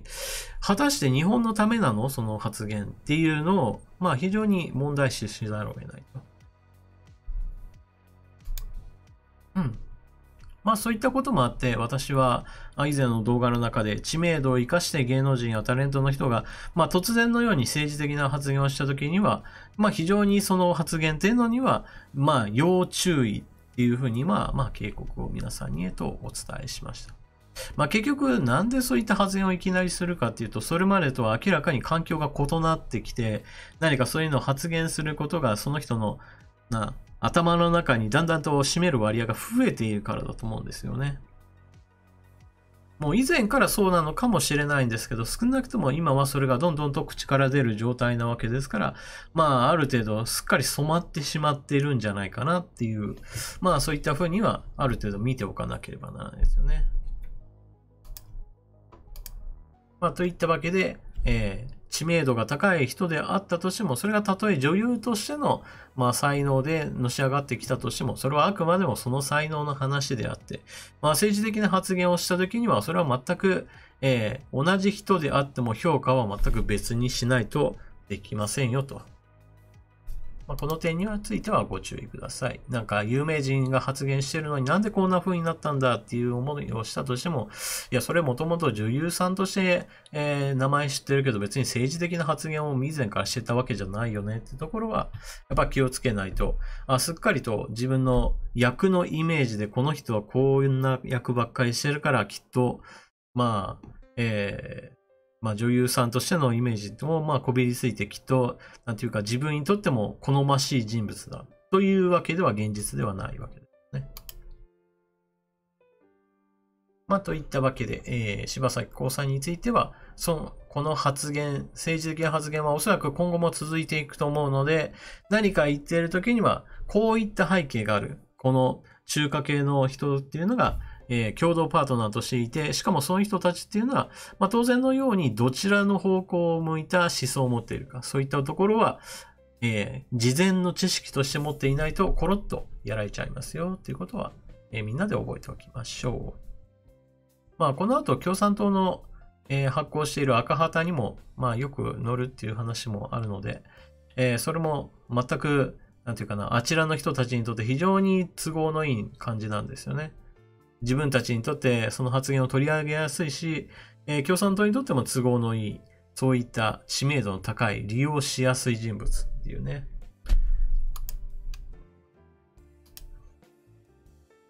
といったわけで、田口さんの、コメントから柴咲コウさんの、このあたり、どういうふうなことになっているかについて記事を取り上げていきました。スパイ活動防止法は作っておかないとっていうところですね。この場合だと柴咲コウさん自身がスパイ活動をしているかどうかっていう話ではないんですよ。柴咲コウさんは世論工作をしている方向の人なので、問題なのは、その、共同経営者の方が、さあどんな背景があるかっていうのは、ちゃんと調べる公的な機関がないとね、っていうことね。さて、それでは次行きましょうかね。それでは次、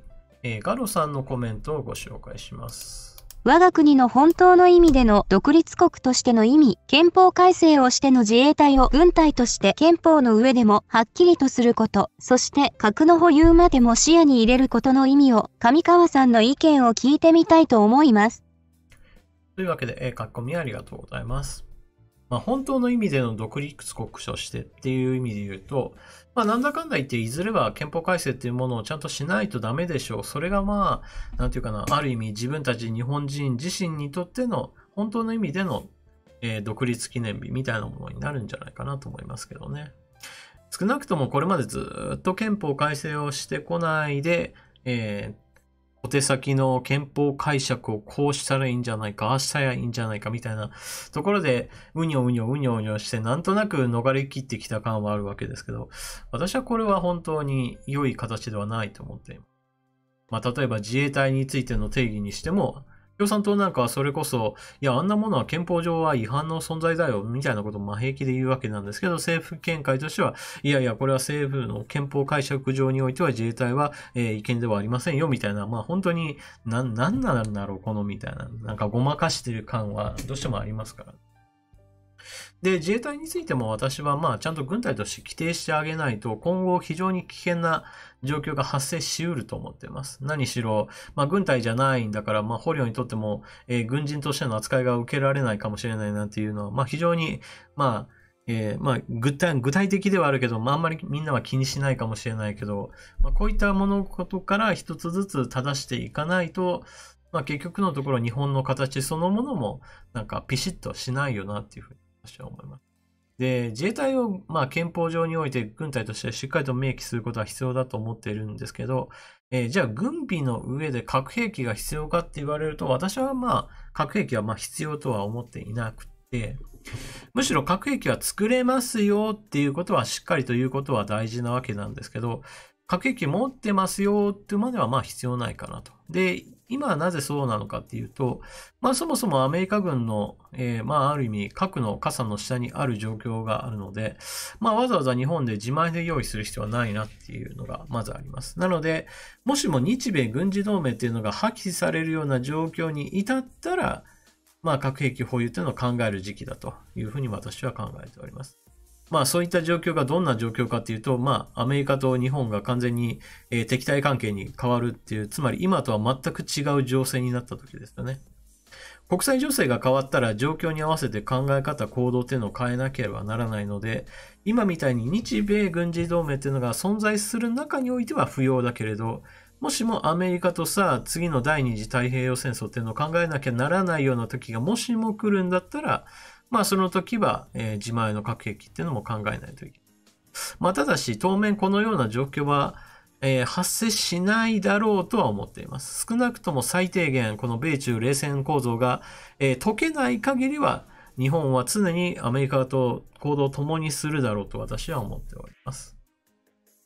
で、もっと先の将来のことを言えば、核兵器よりも強力な兵器っていうのは現在でもすでに何種類かは構想されているわけなので、そういったものについての基礎研究を進めていくのがいいんじゃないかなと思っていますね。その中でいわゆる核を使わないもので言えば重力兵器が一番有名なもので、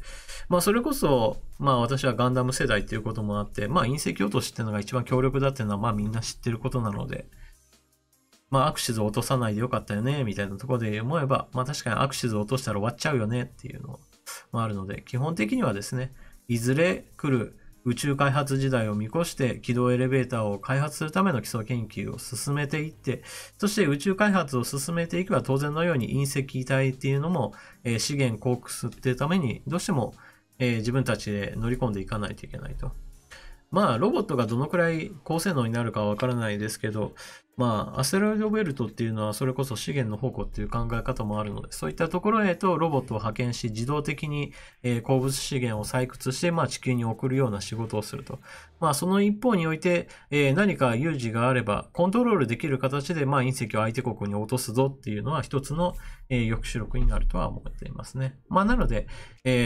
当面の間、核兵器については保有する必要はないんだけど、保有できる能力はあるよっていうことは、どこかしらで言うという、そんなことは必要じゃないかなと思いますね。そして日米軍事同盟がある間は、アメリカの核の傘っていうのを、利用させてもらおうっていうのが、私は現実的にはいいんじゃないかなと思っております。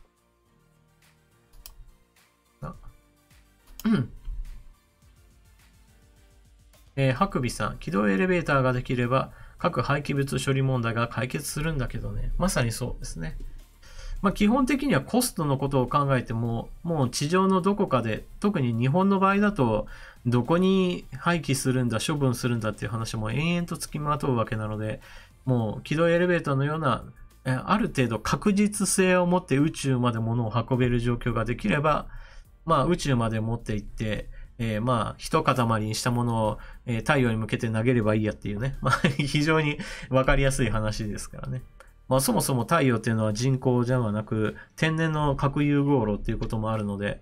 ああいったものに向かってね、物を投げ捨ててしまえっていうのは、ある意味究極のゴミ箱になるっていうわけですよね。問題なのは軌道エレベーターも守らないといけないんですけどね。もう一度作ったものをぶっ壊されたら大変なことになってしまうので、そういった意味では、軌道エレベーターを開発してその先にある宇宙開発時代を迎えるっていうのは、投資としては必要なことだと思います。今日の動画の中で少し触れましたけど、分散投資っていう考え方は、政府のレベルにおいてもやっぱり導入すべき考え方で、今必要な技術であるとか、今必要な課題についてのお金を配分することも大事なんですけど、ある程度の一定の割合で、日本の発達の未来のために投資するっていう、そういったお金予算っていうのも、どうしても確保しないと私はいけないと思いますね。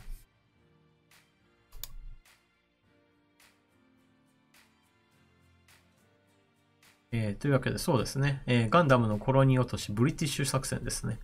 コロニーを作るのはどうかはちょっとわからないですけど、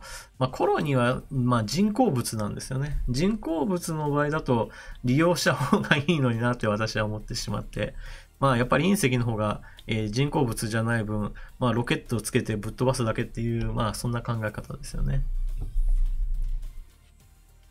DAG バイクさん、太陽に捨てるのも遠くて難しいらしいですよ。そうですね。狙って太陽にって思ってもなかなかうまくはいかないそうですね。でも、地球から遠ざかる方向でさえ基本的には投げ出せば、特には問題はないっていうことですね。ただ、何の目的地もなく飛ばしてしまうとですね、未来において、人類がものすごく高速移動ができるようになってしまうと追い越して、それが障害物としてどこかこれは100年前人類が宇宙に投げつけたゴミにぶつかっちゃってっていうようなことが、未来に発生することもあるので、狙いとしては太陽に向けて投げるんだけど、っていう感じですよね。失敗したとしてもなかなか、少なくともその方向に危険物が飛んでるよっていう方向性が分かれば、注意できるということですね。孫中山さん、もっと科学技術に金をつぎ込まないとね、特に基礎科学、そうですね。何が最終的に役に立つものに発展するかっていうのは結局のところわからないので、基礎科学といわゆる応用の部分、いわゆる商業化であるとか、軍事利用であるとか、そういった部分っていうのは、ある程度分けた上で、予算っていうのを、きちんと、将来への投資として、枠として持っておく必要がありますよね。どうしても、成果がないのはお金の無駄遣いだ、税金の無駄遣いだっていう、声もあるわけなんですけど、これは将来のための投資で、この中のどれかが、花開くことによって日本のためにも非常に役に立ちますよ、大きく返ってくるんですよっていう、こういった説明をすることが大事だと思うんですね。基礎研究そのものについては何かお金を生み出すわけではないので、そういった未来に向かっての投資ですよっていう、説明をすることによって、なんとかお金を、確保する、そうした分散投資っていう考え方ですね。そういったものも大事だと思いますね。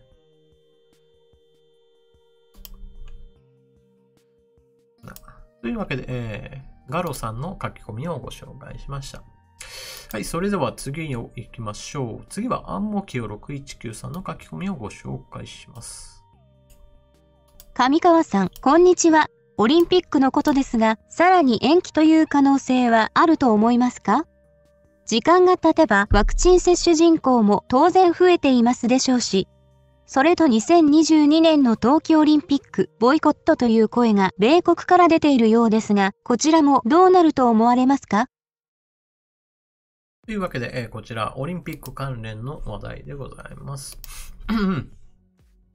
現在のところ延期する可能性が0か、それとも1かと言われれば、可能性はまだ残ってはいると思うんですけれど、ただその確率がどのくらいかって言われると、私はものすごく低いと思っています。ワクチンの接種人口そのものについては減ることは基本的にはありません。これはもう累計で増えていくだけなので、そういった意味においては状況がこの後悪化するのか改善するのか、確率的に言うと改善する確率の方が私ははるかに高いと思っています。で、こういうふうに確率論で言うとなんかはっきりしないなと思われるかもしれないんですけど、少なくとも私は改善の方向はほぼほぼ間違いないと思っていて、で、改善する方向で考えると延期するのもなんか変な話だなっていうことなので、この後、オリンピックそのものについては延期の確率はあることはあるんだけど、開催するだろう。そして、新型コロナの関連の状況として考えても、ワクチンの接種人口というのはどんどんと増えていくばかりなので、基本的には感染者が増えたとしても重症者が減る、イコール問題が小さくなるっていう形になると思います。これは一体何でかっていうと、今日本で行っているワクチン接種は、まず、高齢者の人たちにたくさん打ってもらいましょうねっていう政策をとっています。私自身もまず、高齢者の人たちに真っ先に打つべきだっていう話は以前からしているわけなんですけど、なんでかっていうと、そもそも亡くなる方、重症化する方の率っていうのは明らかに高齢者の方が多いわけなんです。で、ベッドが埋まる状況が問題だってなるわけなんですけど、それは重症化する人が多いからなるわけなので、例えばこれがですね、全く状況として若い人たちがかかったとしても、ほとんどの人は入院する必要がないレベルで済むと。感染者数が確かにバーッと増えたら病院に入院する方も多いわけなんですけど、それは、もう感染が蔓延しているような状況なので、それはもう感染対策大失敗という状況なので、そういった状況に今のところなりそうな気配はないんですよね。そういった意味では、高齢者の人たちのワクチン接種の割合がどんどんと増えていけば、もうそもそも論として重症化する割合がどんどん減ってきて、コロナ対策病床どんどん空いてきてますよねっていう話にはなります。こういった状況っていうのはある程度見通せる状況なので、少なくともこの後オリンピックがもう開けないわっていうような、いわゆる医療体制の崩壊とかいうのは今のところ考えられないと思いますね。ただしこの後ですね、変異株と呼ばれるものの中に、例えば、インド型、もしくはインド型のさらに変異の進んだものの中にもっと違う性質を持ったもの、例えば、若者の方が重症化しますよっていわば、今までのものとは全然違う性質のものになるような超変異が起こった時には、要注意ということ。まあこればっかりはもう誰にもわからない話なので、まあそういったものも起こる可能性はあるようだけど、まあそれがない限りにおいては、現在の延長線上においては、まあオリンピックは普通にやるだろうなと思っております。まあただし、海外のお客さんを入れるか入れないかで言ったら、それはまあ入れないでしょうっていうふうには私は思っております。で、日本のお客さんでも入れたらいいのになとはちょっと思うんですけどね。日本国内の感染状況がどんどん収まってくるっていうこともありますし、そもそも今の、野球であるとかサッカーであるとか、国内のスポーツ競技において、日本国内のお客さんは普通にとは言いませんけど、規制はかかっていますが、まあ普通には入れてるので、また普通って言っちゃった。まあ、なんでそういう風にしてもう全部ダメだっていう話になるかっていうのはちょっとね、今の状況からすればある程度お客さんを入れても問題ないよっていうのが現状あるのでね。まあオリンピックについて言っても、まあお客さんの割合をまあ例えば 30% とか 40% に抑えるような形で、まあ国内のお客さんだったら全然入れて大丈夫だと思うんですけどね。このあたりはまだ不安っていうものがまず第一にあって、不安が強いからお客さん入れるなっていう話へと繋がってるんだと思いますね。もうちょっと、冷静になって考えれば、今、野球中継見ればお客さん入ってるのを見て、これで感染がめちゃくちゃ爆発的に起こってるっていうわけじゃないっていうことを、まあ事実として受け止める必要があると思います。はい。というわけで、次は、あれパパさんの書き込みをご紹介します。とても難しい難題をふっかけます。韓国は反日マウント攻撃続けていますので、断行せよと簡単に言う人が多いのは理解します。しかし、軍事的にも要の場所にある彼の国をうまく親日に操作する秘技を、カオルさんの頭脳で思いつきませんか？彼の国は古来からの中国属国志向で仁義のない国柄では無理なんでしょうかね。難題にチャレンジしてください。それに対するコメントの書き込み2つありまして、千年さようならさんが、中国みたいに強烈に彼らの DNA に日本の凄さを刻み込まないと無理かと。100年は必要かな。カナムさんは、日本人が大統領になって20年くらいすれば親日国家になるかもしれないっていう、コメントをされております。さて、こちら、難しいっていうと、難題の上にさらに難しいをつけるっていう、なかなかの、最上級の難しさを表現している言葉なんですけれども。まあ、そもそもなんですけれども、まあ、私は、チャンネルの動画を見てる方だとわかると思うんですけど、断行せよって言ってるわけではないですね。むしろ、積極的に関わって、韓国に対しては制裁をかけよって言ってる方なので、じゃあどのようにして操るべきかっていう考え方なんですけど、これも操縦するっていう考え方を思ったら基本的には私は失敗すると思っていて、基本的には韓国っていう国は、いわゆる自分たちの圧倒的な大国に対してはひざまずきますよっていう、まあ習性を持っているわけですから、これを活かさない手はないわけなんですけど、まあそれをやろうとしたら、結局は中国みたいなことを日本がやらない限りは、韓国はそのような素振りはしないわけなんですよね。でも日本の目指す先として、自分たちが中国みたいな横暴な態度を取る、そんな日本見たいかっていうと、私は全くそう思わないわけです。というわけなので、アレパパさんの提案したように、じゃあ、韓国をどのようにして手なずけて操縦するかっていう考え方そのものを私は、違うものとして考えていて、いかにして韓国の害を少なく、そして、自分たちにとって都合のいい存在にするかっていうのが大事だと思っています。で、韓国は非常に日本にとって問題行動をとっているのが目につく。これはまさに韓国は経済力を持っていて、その経済力を活かした上で日本に対していろいろなもう好き放題やってるから問題なわけです。なので私が提案している制裁をすべきだっていう話は何かっていうと、そもそも彼らがそのような行動をする余裕を持たせない、つまり韓国の経済そのものを、根元からバッサリ切り落としてしまいましょうねっていうお話でございます。で、このためには経済的な制裁もそうですし、金融的な制裁についても、いろんなものを実施すべきだというのが私の考え方です。経済的な破綻というものが見られたときには必ずのようにその政治上においての動きも必ずストップします。それはなぜならば、自分の国内のことが非常に大事になって、外に対して文句を言ったとしても、その時日本に対するどんな反日活動をするにしても、経済的な下支えがないのであれば、それは非常に小さな動きにとどまるからです。というのが私の考え方です。というわけなんで、操作するかどうかではなく、韓国自身がもう動けないように、その根元、経済的な力を削ぎ落としてしまうために、積極的な制裁や優遇措置の撤廃というものを進めましょうね、というのが私の考え方でございます。断行してしまうとそういったこともできなくなるのでね、私はあんまりそういうのに乗ってはおりません。はい、というわけで次のコメントを紹介いきましょう。週2話さん、6月にも出所と当時言われてましたが、伸びそうですかね？心配です。というわけで、周庭さん、つまり香港の問題ですね。6月にも出所と当時言われていましたが、伸びそうですかねっていうことなんですけど、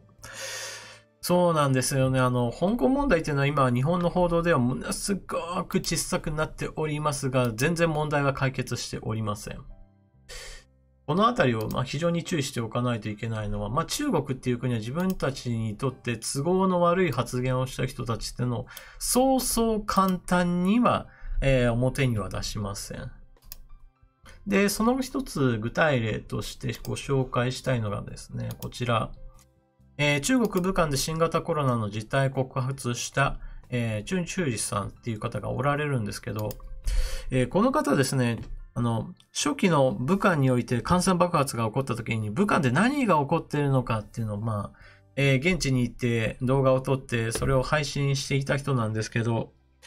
その後ぷっつりと消息が途絶えたんですね。一説にはもう完全に口封じされてしまって、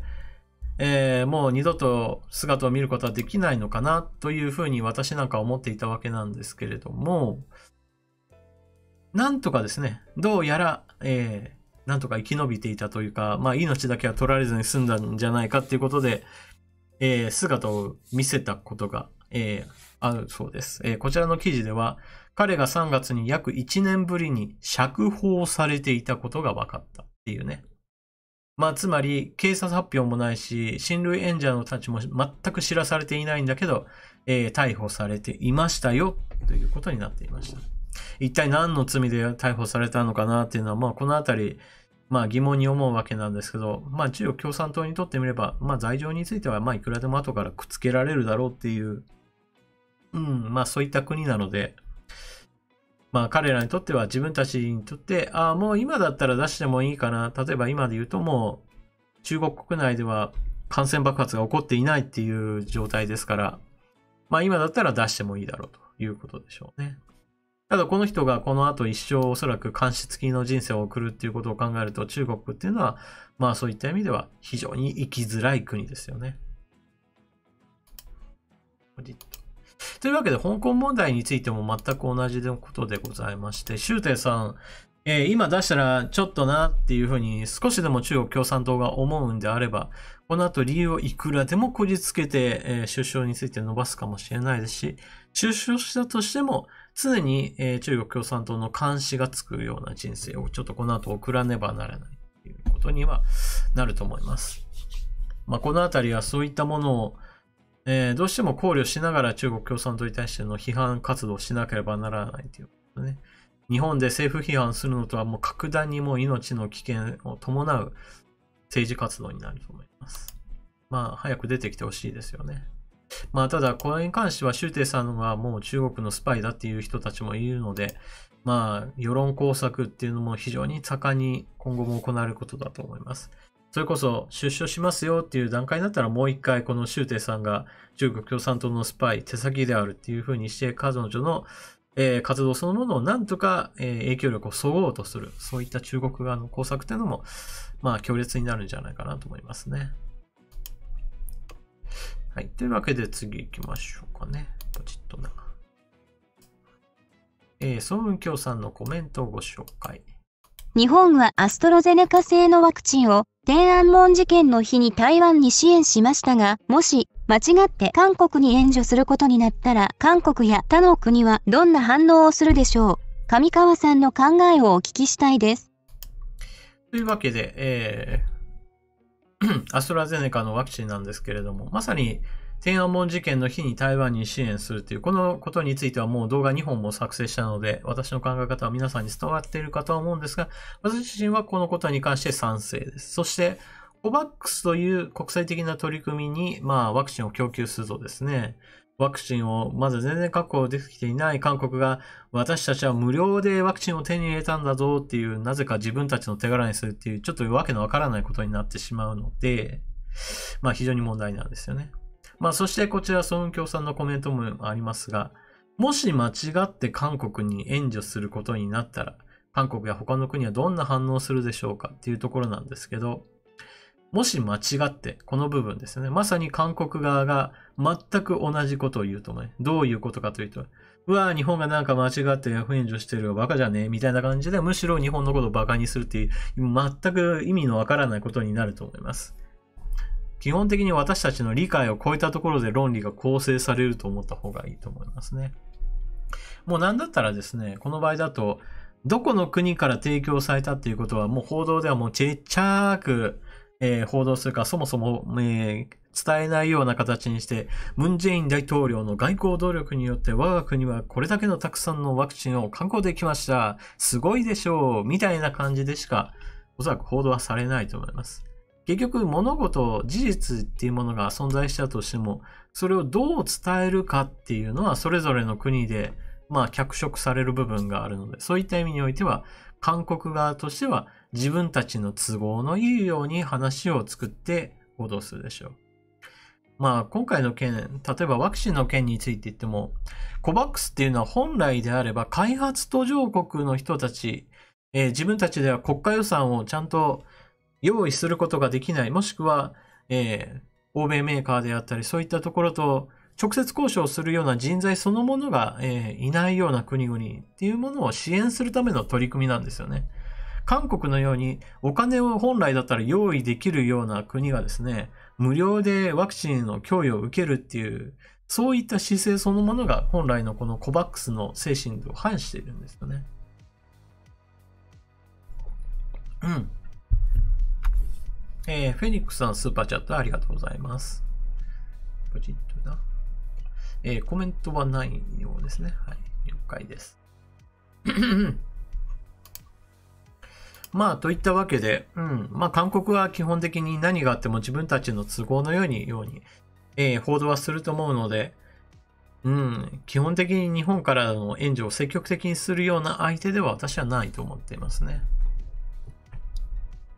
それこそ台湾の場合だと今回の支援に対して蔡英文総統が感謝の言葉を述べて、そして、民間企業の間でも、日本はありがとうっていうようなメッセージや、そういったお祝い事として広げてくれているので、私は、その国の国民性みたいな、もしくは日本との、信頼関係がどうあるのかっていうのを、今回のことは非常によくわかることと思いますね。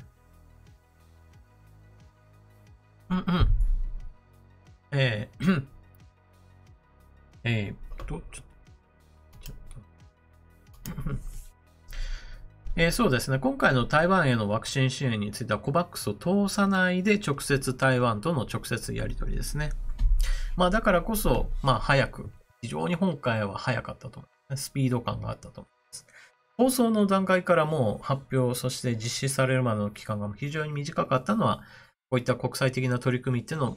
一旦横に置いといて、直接っていう形にしたのが、良かったんじゃないかなと思いますね。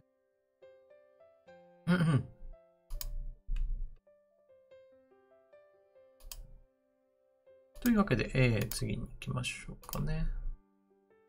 白柳さんのコメントをご紹介します。よかった。やっとここにたどり着きました。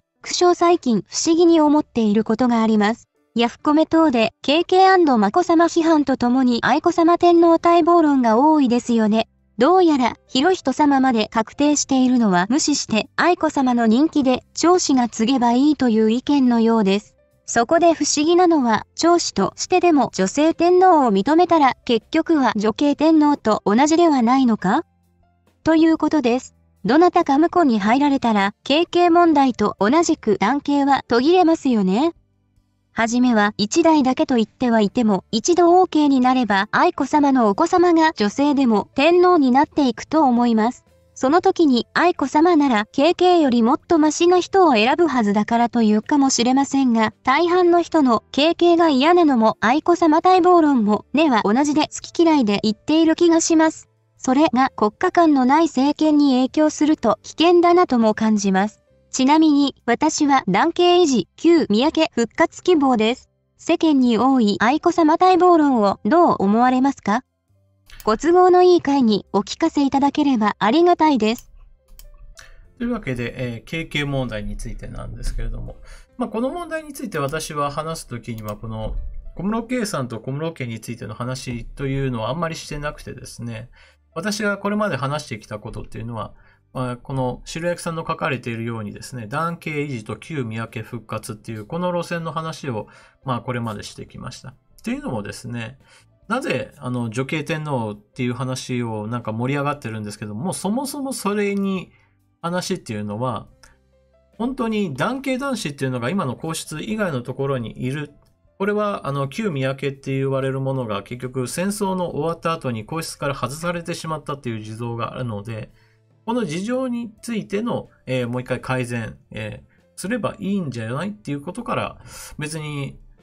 女系天皇を認めるか認めないかっていう議論に進む前に、そもそも論として、血筋として男系男子の人たちはいるんですよ。その人たちを、皇室に戻しましょうっていうことを、今、どうやってその復帰させるかっていう議論を私はすべきだと思っています。なので、優先論っていう意味においては、この、女系天皇についての議論をする前の段階でですね、私は今いる男系男子の人たちがいるんであれば、この人たちというのを、いわゆる今の皇室に戻す。それができないんであってれば戻せるような法改正を考える。そしてそのようなことに何か問題があるんであれば、例えば今ある皇室の家に、戸籍を移すような形ですよね。そういった形を取る。こういったもので十分対応できるんじゃないかなと思います。これはあくまでも、個人の才能云々とか、そういったものではなくて、あくまでも血筋として守っていきましょうねっていう話なので、女系天皇を認める認めないの議論そのものは私は必要ないと思っています。で、必要ないものっていうものをわざわざなんか、ものすごく盛り上げようとしている人たちっていうのはもう全然なんか、議論が噛み合わないなと思いますけれどね。うん。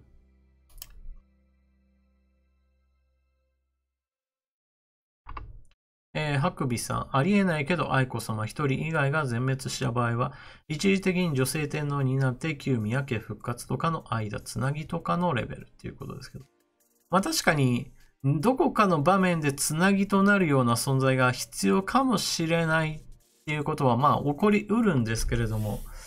だからこそそうした問題が発生しないように、旧宮家の男系男子の人たちに対して、皇室に戻ってもらうっていう方向で法改正、皇室全般の改正を議論してほしいと思うんですけどね。で、継承順位について言えば、今いる人たちっていうのを継承順位は一切変えることが必要なくって、男系男子の人たちが皇室に戻ってきたとしても、当然のようにその後ろ側に並んでもらうっていう形を取れば別に問題ないと思いますし、その人たちのまだお子さんが生まれて、男子が誕生したならば、その人に改めて、順位的には、高いというか、継承順位が、次の世代につながる順位として高くして、復帰したその人たちっていうのはなるべく後ろへと回すような、そういった順位付けっていうのをすれば別に問題ないと思うんですけどね。といった具合にして、今できることというか、そもそも男系男子の人たちがいることをなんか無視したところで話が進むことにこそ私は違和感を持ちますね。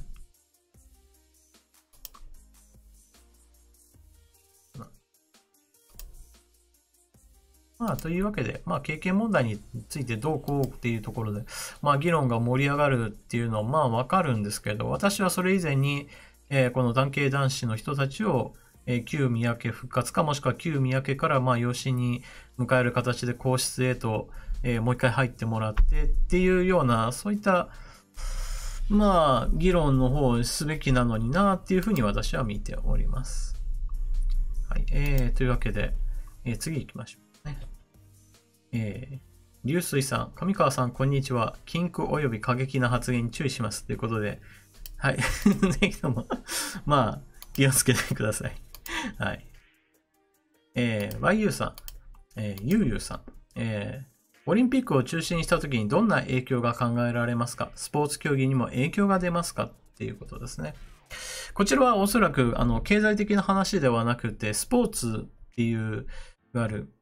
競技としてのスポーツっていう方の影響の話だと思うんですけど、オリンピックっていうものは結構ですね、予算配分上においてマイナー競技にとっては非常にありがたい存在だと思います。というのも、競技人口がめちゃくちゃ少ないんだけど、オリンピックがあるからこれやるよね、なんていう世界っていうのは確かにあるわけです。例えば、馬術っていうものがあったりもするんですけど、これ、もしもオリンピック競技がなかったら本当に一部の人たちのお金持ちの人ぐらいしかする人がいないんじゃないかなっていうレベルになると思うので、これをスポーツって考えたときに、やっぱり文化として滅び去る可能性がありますよね。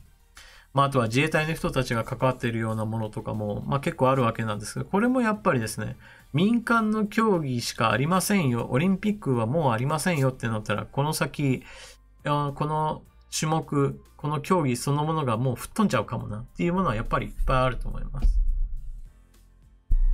なかなかと人気があるないっていうものもあるんですけど、人気がなくてもオリンピック競技として採用されているものもありますからね。というわけで、いろんなところで、私たちの知らないところで、私はこの競技でオリンピックに出るはずだったのに、でも競技人口が少なかったから消えちゃうのか、みたいな悲哀を味わう。そんなことが、やっぱりオリンピックを中止するとあると思います。予算配分がされないことは、十分は起こり得ますね。はい、というわけで次行きましょう。在職人間さん、最近ずっと動画の移動の話が出ませんが、つべさんの規制の関係でしょうかねっていうことですね。そうですね。ここ最近、削除対象になる動画というのが私の場合は、発生しておりません。YouTube から警告も今年に入ってからは一回もなかったですね。というのもですね、非常に残念な話なんですけれども、私を攻撃する側の方が私への関心をなくしているっていうのが、やっぱり一番の理由だと思います。去年度の段階だと、去年、一昨年とかそういった時には、非常に韓国に対して、動画がたくさんあったっていうこともあるので、私を要注意人物だとしてマークしている人たちっていうのも、それなりの数いたと思うんですよ。だからこそ、たくさんの、警告っていうものが飛んできたわけなんですけれども、今の私はどちらかというと話題が非常にいろんなところに分散しているっていうこともあって、さらに言うと残念ながらなんですが、視聴回数も伸びているわけではないので、この人を別に注意してみなくてもいいやっていう状態からはおそらく外れたんだと思います。まさに効果不効果っていう話なんですけれども。そして、つべの、YouTube の規制の話としても、今だとそんなに厳しくはないと思いますね。今のところは。新型コロナの問題にしても最初の頃はもう話すだけでダメですっていうようなものもあったんですけど、今ではそういうのも、解放されていますし、中国に問題があるっていう話をしても、初期だとそれもガンガン消されてたりとかした人たちもいるんですけれども、今ではある程度許容されるようになってきました。そういった意味で言うと、以前よりは、厳しい規制はなくなっているように思いますね。パープルさん、スーパーチャットありがとうございます。スーパーチャット他の入れてる方、はい。ちょっとね。暁 WYZ さん、スーパーチャットありがとうございます。お久しぶりです。積極的にチャットには参加していませんが、いつも拝見させていただいています。こんな状況ですが、これからも頑張ってください。ありがとうございます。チャットに参加するっていうのは、一つの付き合い方の形のものであって、これが全てではないので、私は、見てるだけでいいわ、聞いてるだけでいいわっていう形での参加も全然問題ありませんので。それはもう、それぞれの楽しみ方として、見ていってくださいっていうね。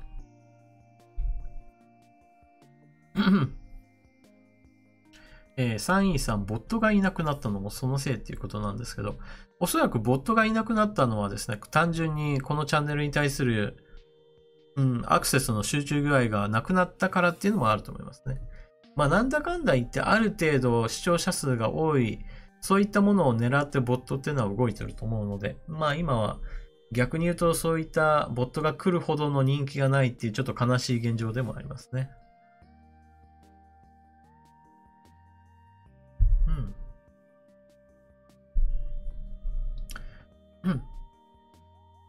ともさん、動画クリエイターはテレビで例えれば芸人と同じで、視聴率をとって YouTube を儲けさせてくれるからお金を払うと。おかしな主張をして苦情対応させられるならテレビに出さないのと同じ事情ということ。まあ確かに YouTube にとっても、この人を出させることによるメリット、デメリットっていうのをまあ天秤にかけて、この人 YouTube で動画出させたらもうなんか対応めんどくさいわっていう風になったら、やっぱりその人に対しては、格付けをダウン、要注意人物、よし、やめてくれっていう、まあそういった方向性にはなると思いますね。はい。ダブルシュナウザーさん、スーパーチャットありがとうございます。なんとか間に合った後で拝見します。はい、大丈夫ですよ。保存動画にしますので、見ていない部分については後から見直しすることができます。はい。よ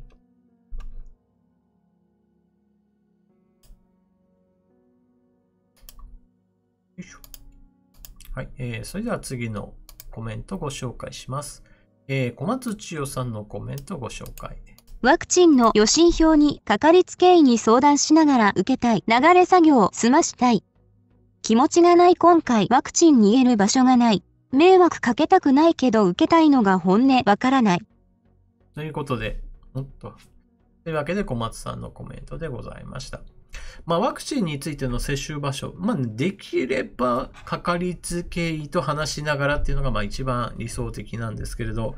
まあ、自分のかかりつけ医っていうのがまあそもそもいるかいないかっていうところからスタートして、私の場合だとかかりつけ医はいないので相談しながらっていうのがまあなかなか難しいんですが、まあ、小松さんにもしもかかりつけ医がいるのであれば、まあ相談をしてみてください。そのお医者さんが新型コロナのワクチンを打つっていうことになれば、まあ、その時に受けるのが一番安全かなと思う。まあ、もしも、そうですね。別に受けるとは決まってないわけで、ね、これを受けるか受けないかについて言えば、それはあくまでも個人の判断なので、私は受けようと思っている人が受けれないのは問題なんですけど、受けたくないと思っている人は別に受けないという選択をそのまま別に問題ないと私は思っています。で、そもそも私は高齢者の人たちにワクチンをっていう話はしてるんですけど、全年齢に受けさせる必要があるかっていうと、私は別にそうじゃないと思っている方なんですよね。まあ、これは何度となく言いますけど、新型コロナの重症化率やもしくは亡くなるっていう、このリスクっていうのは非常に高齢者であればあるほど、もしくは基礎疾患があればあるほど高くなっていくっていうのが分かっているので、そういった意味で言うと、まあ、高齢者の人たちは打った方がいいですよと私は思いますけど、逆に言うと、若い人たちの場合だと別にそんなに気にしないでもいいんじゃないかなっていうふうには思っております。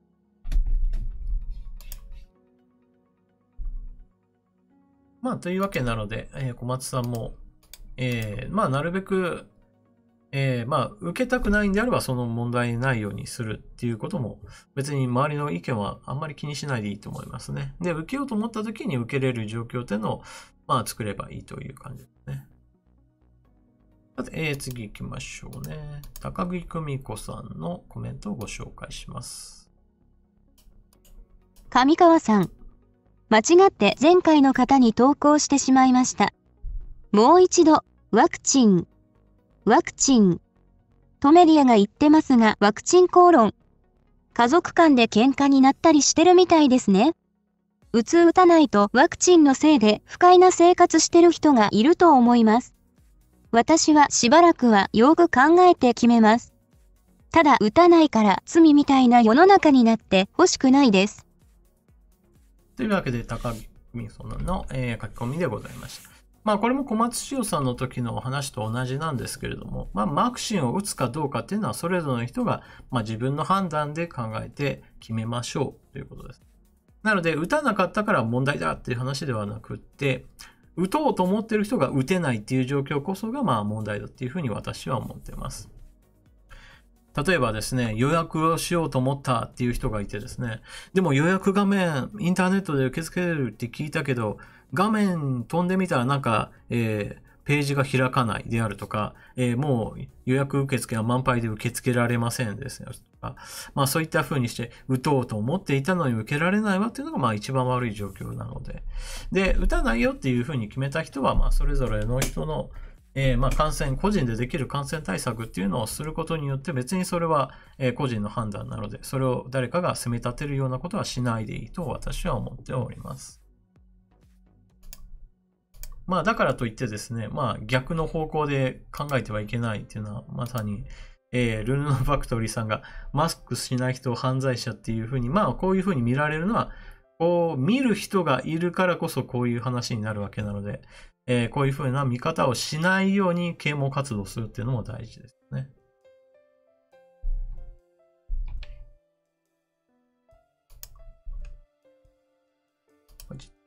というわけで、ワクチンの話でございました。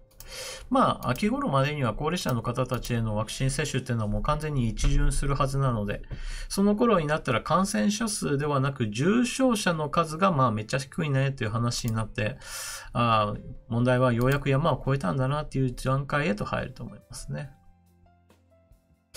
それでは次のコメントをご紹介しましょう。上川さん、こんばんは。最近久しぶりにドラマを見たのですが、今は専門家の指導のもとコロナ対策に万全を期してますとのテロップが入っているんですね。お祭りのシーンとかもあったのにコロナ中に撮影したドラマなんだと驚きました。ネットで探してみたら NHK のドラマでの対策マニュアルが載っていて各放送局が独自のマニュアルを作っているようです。マニュアルに沿って対策すればいいなら飲食業も店員と客にマニュアルを守らせれば営業していいんじゃないのかなと思いました。TV 業界にはできて他業種ができない違いって何なのでしょうか。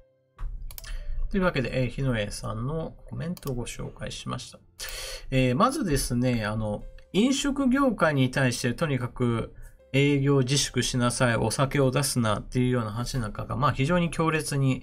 続いているわけなんですけれど、私自身はそこまでやらんでもなーっていうふうには思っている方ですね。例えば、それこそ一人で食べたり飲んだりする分にはほとんど感染リスクはないわけですよね。もちろんそのお店っていうのがちゃんと換気を良くしていますよ。そして他の人の飛沫が飛んでこないようにするためにアクリルの板をちゃんとついたて立てますよみたいな、そういった基礎的なことはやらないといけないんですけど、そういったことをやった上であれば私は飲食店も開いていいとは思っております。で、テレビの方なんですけれど、テレビと飲食店の最大の違いは何かっていうと、結局のところ、参加している人間全員に対して統制を聞かせることができるのがテレビで、飲食店は結局お客さんと、お店の人っていう、なんていうかコントロールできない存在なんですよね。だからそういった意味においては難しさで言えば、確かにお店の方が難しいと思います。例えばですね、お店が、私のお店はもう感染対策バッチリですよっていう風にしてですね、お店を開いたと。ところが入ってきたお客さんがマスクしてませんよと。で、マスクしてくださいよお客さんって言ったら、なんだおめえ、俺はお客だぞおめえ、金払うのは俺なんだから俺の言うこと聞けみたいな、そんなお客さんがやってきたらもうたまったもんじゃないっていうわけですね。ただですね、そうしたことがテレビの業界で、例えば番組を作りましょう、ドラマを撮影しましょうってなった時に、ある一人の演者さんが、俺はおめえ俳優だぞ、俺の言うこと聞いてっていうような、いきなり上から目線で話し始めるっていうのはちょっと現実問題ないだろうなと思うので、そういった意味では基本的にはコントロールが難しい飲食店の方がより厳密にいろいろなものを定めないといけないっていう事情はあると思いますね。よいしょ。でもね、何にしても飲食店に対する締め付けは私は非常にきつすぎると思いますね。ちゃんと感染対策をやっているお店っていうものも含めて、感染対策していないお店と、一緒くたにされても、はい、みんな閉めなさいよ、みたいなやり方っていうのは非常に乱暴だと思いますね。このあたりもうちょっと、個別、具体的にこういったお店、感染対策をしてこういったルールを導入しているお店だったら、これからもいいですよっていう、そういった許可制っていうのはちょっと難しいかもしれないんですけど、そういったものをやる必要あると思いますね。はい、それでは次のコメントをご紹介しましょう。全動画テーマと関係ない質問でもよろしいでしょうか。上川さんは誰か有名人に似ていると言われたことがありますか？私は動画で見る上川さんは台湾のデジタル担当相、オードリー・タンさんに似ていると思うのですが、いかがでしょうか？気に障ったらごめんなさい。というわけで、雨の中のくまさんのコメントをご紹介しました。全然動画のテーマと関係なくても大丈夫でございます。何しろ今日の動画というか生放送の中でも、いつもの政治的な話題とは全くかけ離れたところで、アメリカの ETF の話なんかもしているぐらいですから、なんか普段と全然話違うよねっていうものが、いきなり入ってきても、基本的に私の話せる範囲であれば、お話はします。基本的に私の全く知らないことについては話しようがないので、そういった意味では、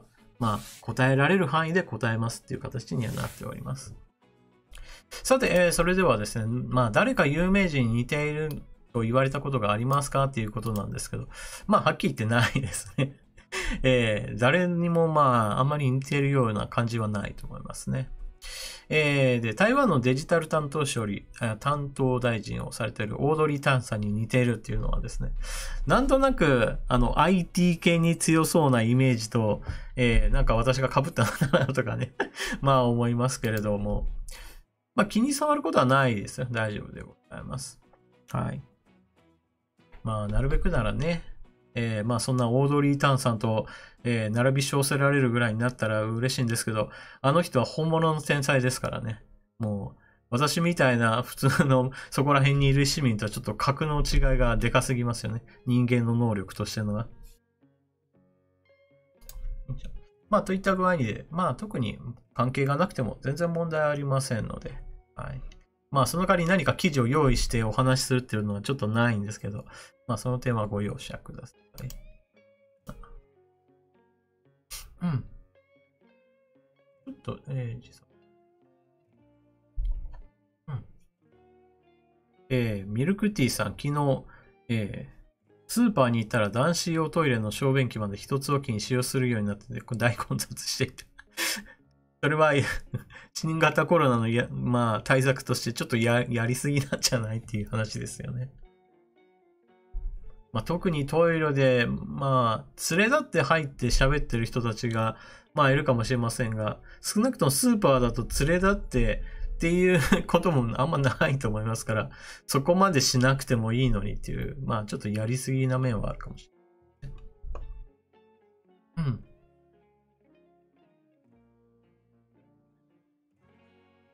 そうですね。確かにマスク警察っていうのがあったんですけど、これと同じようにして、孫中山さんが書かれてますけど、そのうちマスク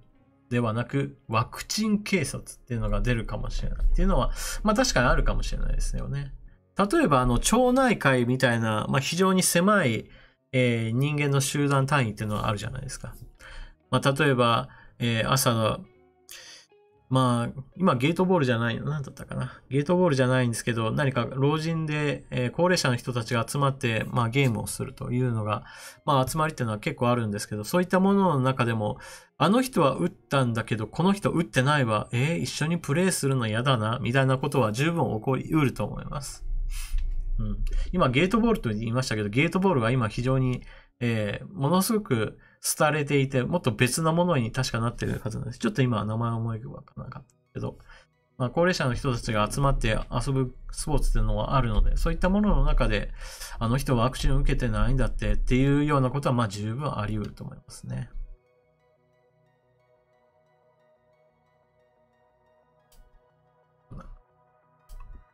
そうですね。今、総運協さんが書かれていますけど、グランドゴルフですね。はい。ゲートボールはもう完全に廃れる方向になっていて、一方においてグランドゴルフがめちゃくちゃもう伸びまくってますね。はい。ともさん、高齢者が朝から集まってたらゲートボールかエホバの商人。エホバの商人で朝から集まるのはちょっと怖いですね、それ。ニュートンさん、モルックですか？モルックはちょっとあんまり集まるのを見たことないですね。以前の、私がどんな仕事をしてたかっていう話をしたことがあると思うんですけど、その時に、自分の勤めていた会社が、指定管理っていう形で公共施設の管理運営をしている事業をしてたんですよね。で、その中で体育館の利用状況っていうのを、私体育館の職員をしていたこともあって、どんな風に使われているのかなっていうのも、ある程度見てきたんですけど、その中には体育館と一緒に、屋外施設の管理状況っていうのも見てたので、もうグランドゴルフなんですよ、朝は。本当にもう、午後になったら、地元のサッカーの人たちが使うとか、野球しようなっていう感じで利用するんですけど、もう本当にね、グランドゴルフはすごいですよ、もう。ゲートボールが1だとしたら、グランドゴルフは100ぐらいのレベルで、利用者がいましたからね。そのぐらい、ちょっと移ろいやすいでございます。それは話はちょっとずれましたが。というわけで、次行きますかね。はい、ファイスフリックさんの書き込みをご紹介します。TSMC 誘致の件はどう思われますか？日本の半導体メーカーには技術力がないが、TSMC は技術を持ってるなんていう人がいますが、本当でしょうか？微細化技術は日本やオランダの装置メーカーの機械を買って実現されてるんじゃなかったでしょうか？投資能力があることが技術力があることなんでしょうか？微細化も素材もすでに限界に来てるので、積層化や新素材の技術を無償供与して日本の産業強化になるんだろうか？日本にはもう技術がないって言いながら技術供与って矛盾してないかな？地も技術も金も外国企業に突っ込むことが日本のためになるのかな？理解できない。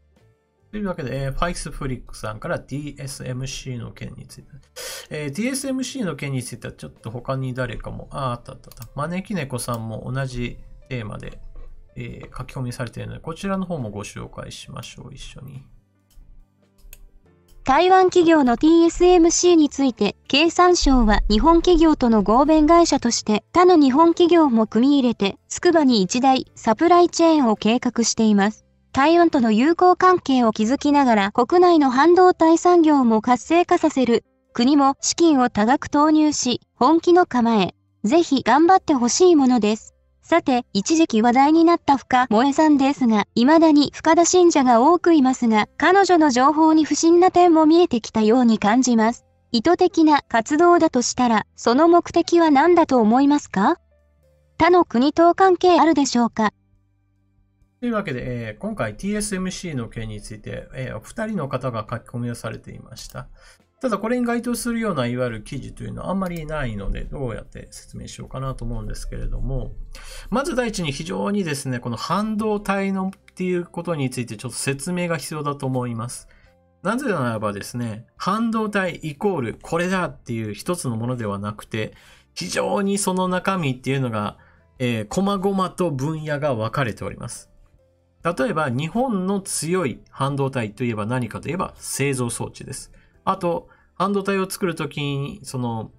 なんていうか、基盤となるシリコンウェハ。こちらも日本企業は非常に強いです。ただし、今強いといった製造装置においても、日本はトップメーカーでは現在のところありません。ファイスフリックさんが書かれていますが、オランダの企業、こちら ASML っていう会社がですね、露光装置 EUV という機械を作ってるんですけれど、これがないと現在の最先端半導体は製造できないと言われています。で、このメーカーとしてはですね、かつて日本はニコンやキヤノンといったメーカーが作っていたんですけれど、ASML との技術開発競争によって残念ながら敗れ去って、この最先端の分野は ASML のトップ独走を許している状態です。で、シリコンウェハの方は別に現在は日本メーカートップなんですけど、ここは基盤のところなので半導体と言われても一般的にはあんまり半導体として認識されていないということですよね。で、次にですね、その他、アドバンテストや東京エレクトロンといった、製造装置や検査装置のメーカーっていうのも日本にあって、これらは非常に、有力メーカーです。じゃあ一体 TSMC の強みは何なのっていう話になった時にですね、TSMC が持っている技術は何かといえば、トータルパッケージといって、全体の様々なメーカーから製造装置を入れたりして、それらを組み合わせて最終的に製品として組み上げるその精度が他の会社より高いという技術です。で、製造メーカーだって聞くと、この、招き猫さんが、書かれている深田さんの話からちょっと、引用させてもらうと、下請けメーカーに過ぎないっていう言い方をちょっとされているらしいんですけど、ちょっとここがね、問題だなというふうに思いますよね。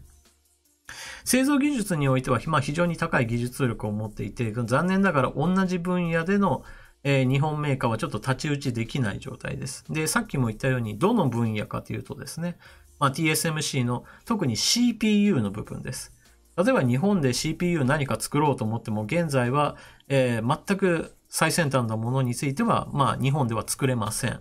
製造装置は確かに作れるんですけど、その製造装置もオランダの ASML 社のものがなければ、たとえ日本メーカーが全部かかったとしても残念ながら作れない状況です。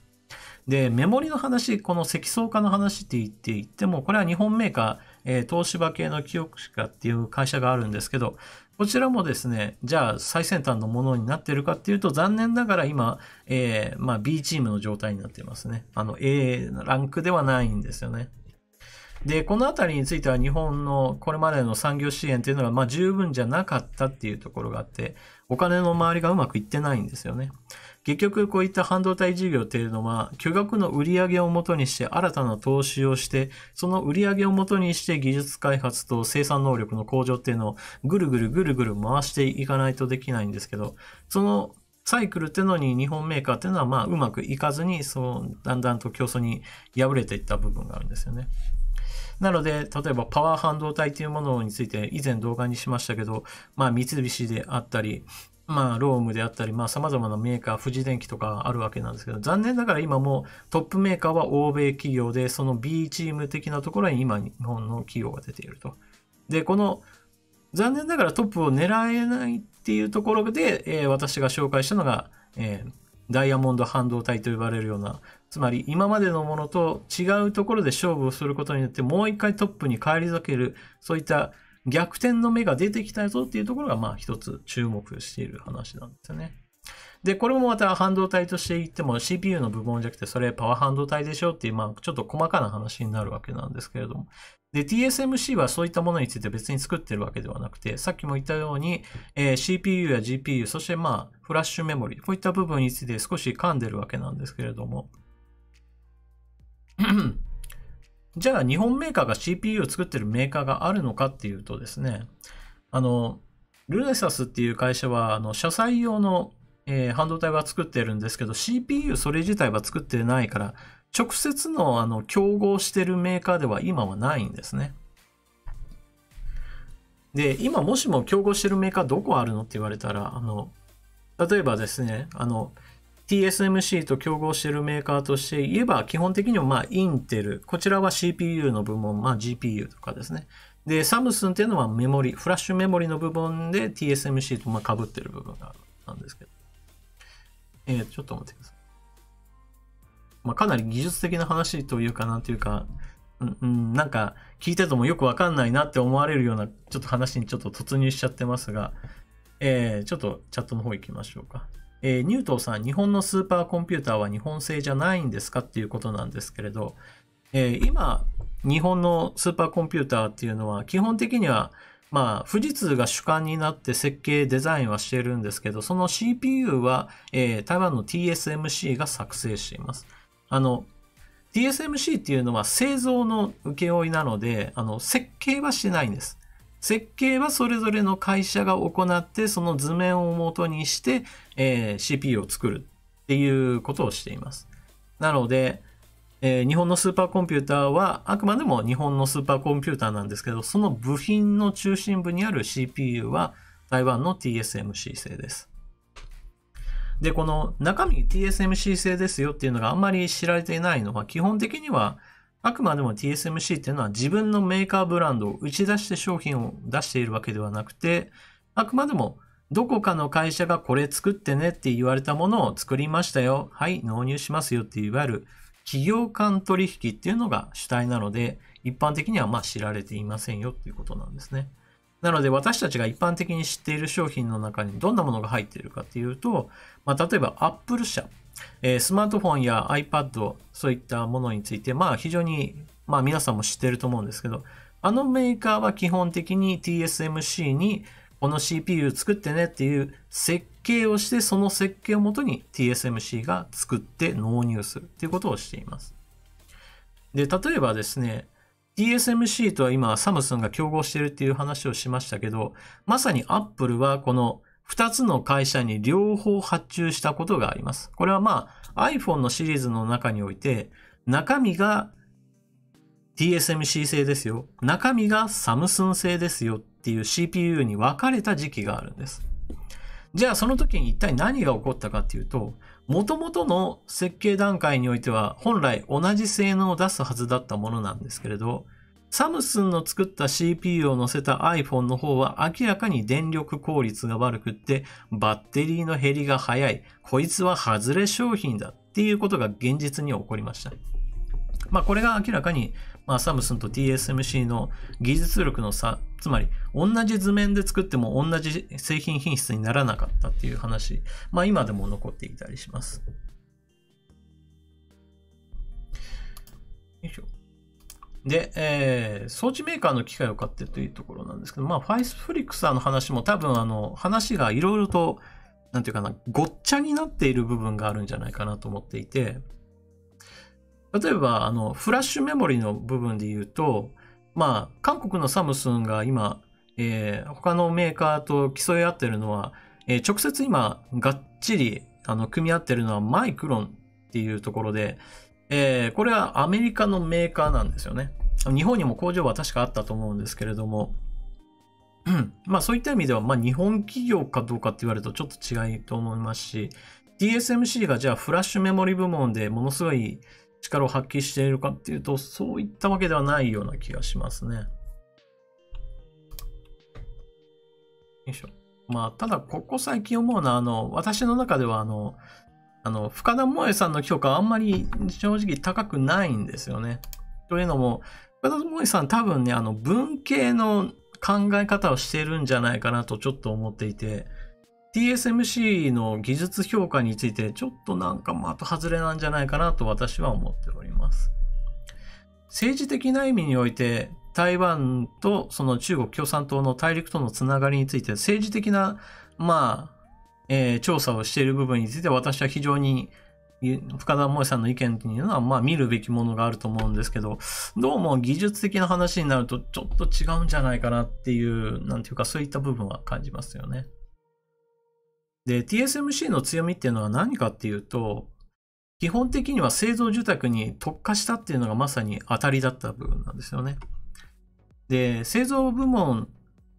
設計、製造、販売まで全部やってる企業の代表名としているのが、インテルです。インテルは自社工場を持ってますし、自分のところで開発もします。設計、開発、製造、販売、すべて自分たちでやるっていう、もう一つの統合モデルですよね。一時期は非常にこれで強力なメーカーとしてですね、時代を築きました。マイクロソフトとインテルといえば、ウィンテル連合というぐらいに言われて、もうまさにコンピューター界をもう牛耳る、もう帝国的な存在だったわ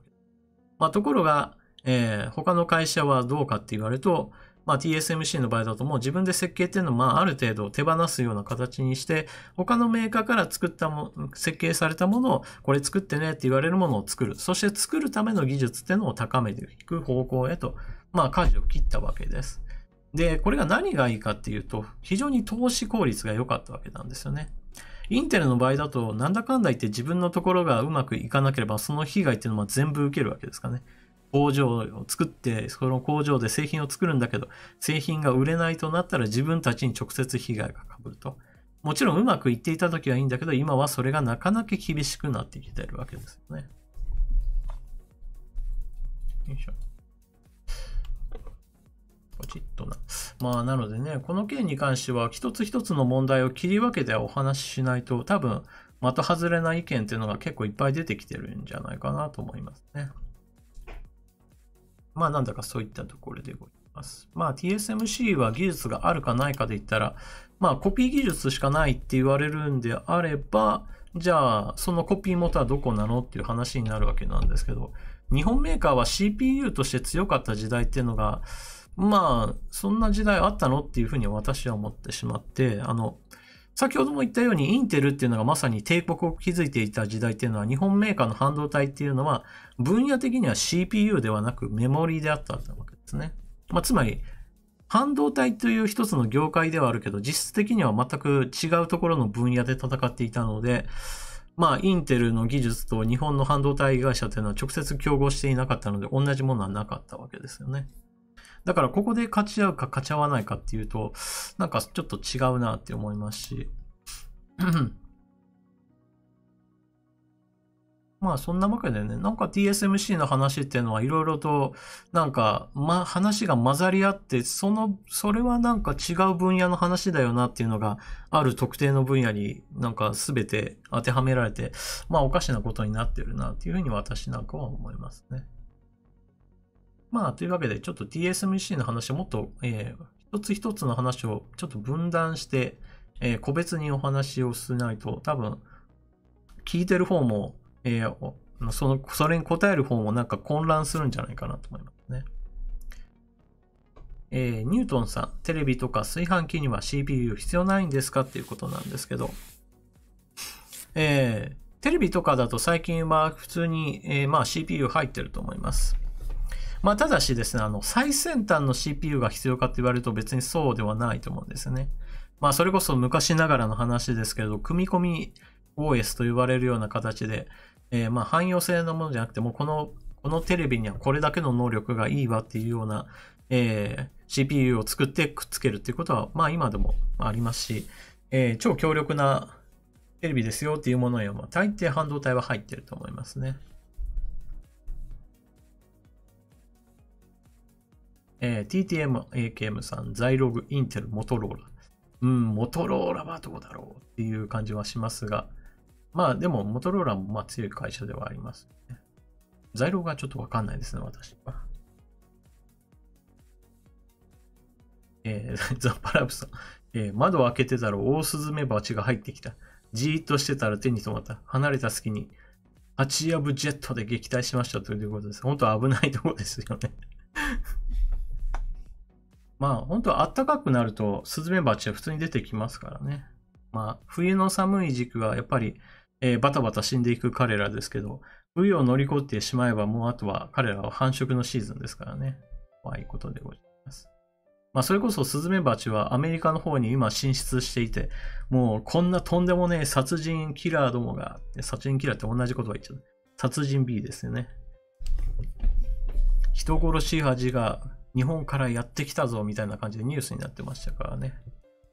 まあ、日本にもヒアリとか、性格受け雲とか、まあ外来種がやってきて大変だっていう話になりますけど、逆にアメリカとかだと、オオスズメバチが外来種になって、まあとんでもねえやつがやってきたっていう感じで報道されていたようでございます。ファイスフリックさん、日本の産業空間になるんだろうかって話なんですけれど。まあ、産業強化っていう意味においては、まあ、TSMC と直接噛み合うというところで言うと、まあ、こんなになんていうかな、食い合うような業種っていうのもないので、あんまり問題ないと思いますけどね。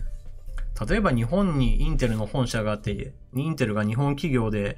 インテルのきにして、日本で TSMC の工場を作って、インテルのけ物にしようぜとかなったら、それはもう大変なことになると思うんですけど、まあ CPU の部門で言うと別に日本のメーカーは全くまあ壊滅している状況なので、まあ特に問題はないと思いますけどね。まあ製造装置の話もしましたが、これも製造装置、じゃあ TSMC が製造装置メーカーかというと別にしてないし、まあ最初に言ったような、シリコンウェハの会社ですかって言われたら TSMC がシリコンウェハでなんかシェアを持ってるっていう話も全く聞かないのですからね。だから日本で作っている製造装置やシリコンウェファー、そして検査装置なんかガンガン使ってもらってってことは、日本にとってはお客さんなわけで、そして最終製品を作る段階において、TSMC が工場があったらいいんですけど、工場は来ないと。研究開発部門だけですよっていうことですけど、結局のところ、そうやってある程度の呼び水となるようなものがないと、その後の工場の話も来ないですからね。そういった意味ではアメリカだと TSMC の誘致になんだかんだ言って政治的な圧力を加えて、TSMC はアメリカでは 1.6 兆円か 1.4 兆円ぐらいの工場投資ですね。工場投資をするんですから。そういった意味ではやったもん勝ちだっていう意味では、アメリカ大勝利にはなっております。で、TSMC はじゃあアメリカに全部かけているかというとそうではなくって、で、こっからが深田さんが本来だったら突っ込むべきところで、TSMC は中国工場にももちろん同規模とは言わないまでも投資をしてるんですよね。ただし、最先端のものについてはアメリカの規制があってできないので、16ナノメートルぐらいの程度の、いわゆる数世代ちょっと遅れているけれど、物量として必要なそういったものについて工場を拡張していると。で、ここに関しても TSMC を辞めた人たちっていうのが、中国の半導体メーカーである SMIC という会社に移っている人たちもいるんで、そこに点について突っ込むポイントはたくさんありますよというところですよね。なので分野ごとのちょっと話を少しずつ分けていかないと、全体としていいか悪いかっていう話になるとちょっとざっくりしすぎだなとか思います。なんてぐたまごけさん、メンバーへの加入はありがとうございます。よいしょ。なんか舌を噛みそうでございました。なんてぐたまごけ。何か苔の名前なんでしょうかね。はい。というわけで、それでは次行きましょうかね。在属原人さん。ちょっとこれはもうその直接読みましょうか。国会の委員会で名指し批判された YouTuber がいたとか、誰なんでしょうかっていうことなんですけれども、これがまさに深田萌さんの話だと思いますけれど、ただ、これはですね、日本維新の会の足立議員さんがですね、この深田萌さんの件で国会で質疑討論のところでちょっとお話をしたそうでありますが、ちょっと記事は用意してないんですけれど、ここで出てきた YouTuber の話っていうのはですね、TSMC の話ではなくて、中国残留法人の人たちが、深田萌さんとしては、いや、これらの人の中には、灰乗り、もう戸籍を乗っ取るっていう人たちがいるんですよっていうところで、この足立議員さんのしていることはおかしいんじゃないのっていう批判したけど、足立議員は足立議員で、それ本当なのかなっていうところを、国会の中でやる取りで、取り上げたということもあると思う。ともさん、高橋洋一さんじゃないって。確かにそっちの方向かもしれないですね。ちょうど今 TSMC の話だったから、深田萌さんの話かと思ったんですけど、高橋洋一さんの可能性もありますね。高橋洋一さんの場合だと、それこそ審議拒否野党がするぞっていう話とつながりましたよね、確かに。ただ、高橋洋一さんを YouTuber かって言われると、確かに、人気 YouTuber ではありますよね。今、高橋洋一さんのチャンネル40万人ぐらい、確か、40万人の手前だったかな。そんぐらいの、確かチャンネル登録者数がいたと思うので、人気はかなりある方ですよね。ちょっと見てみましょう。41万人、もう40万人超えてますね、登録者数は。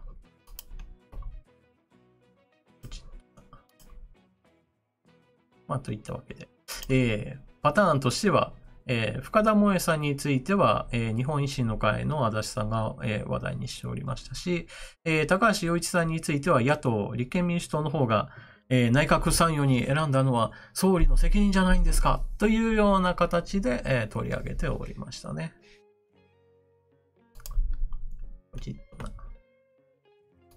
ソウンキョウさんの、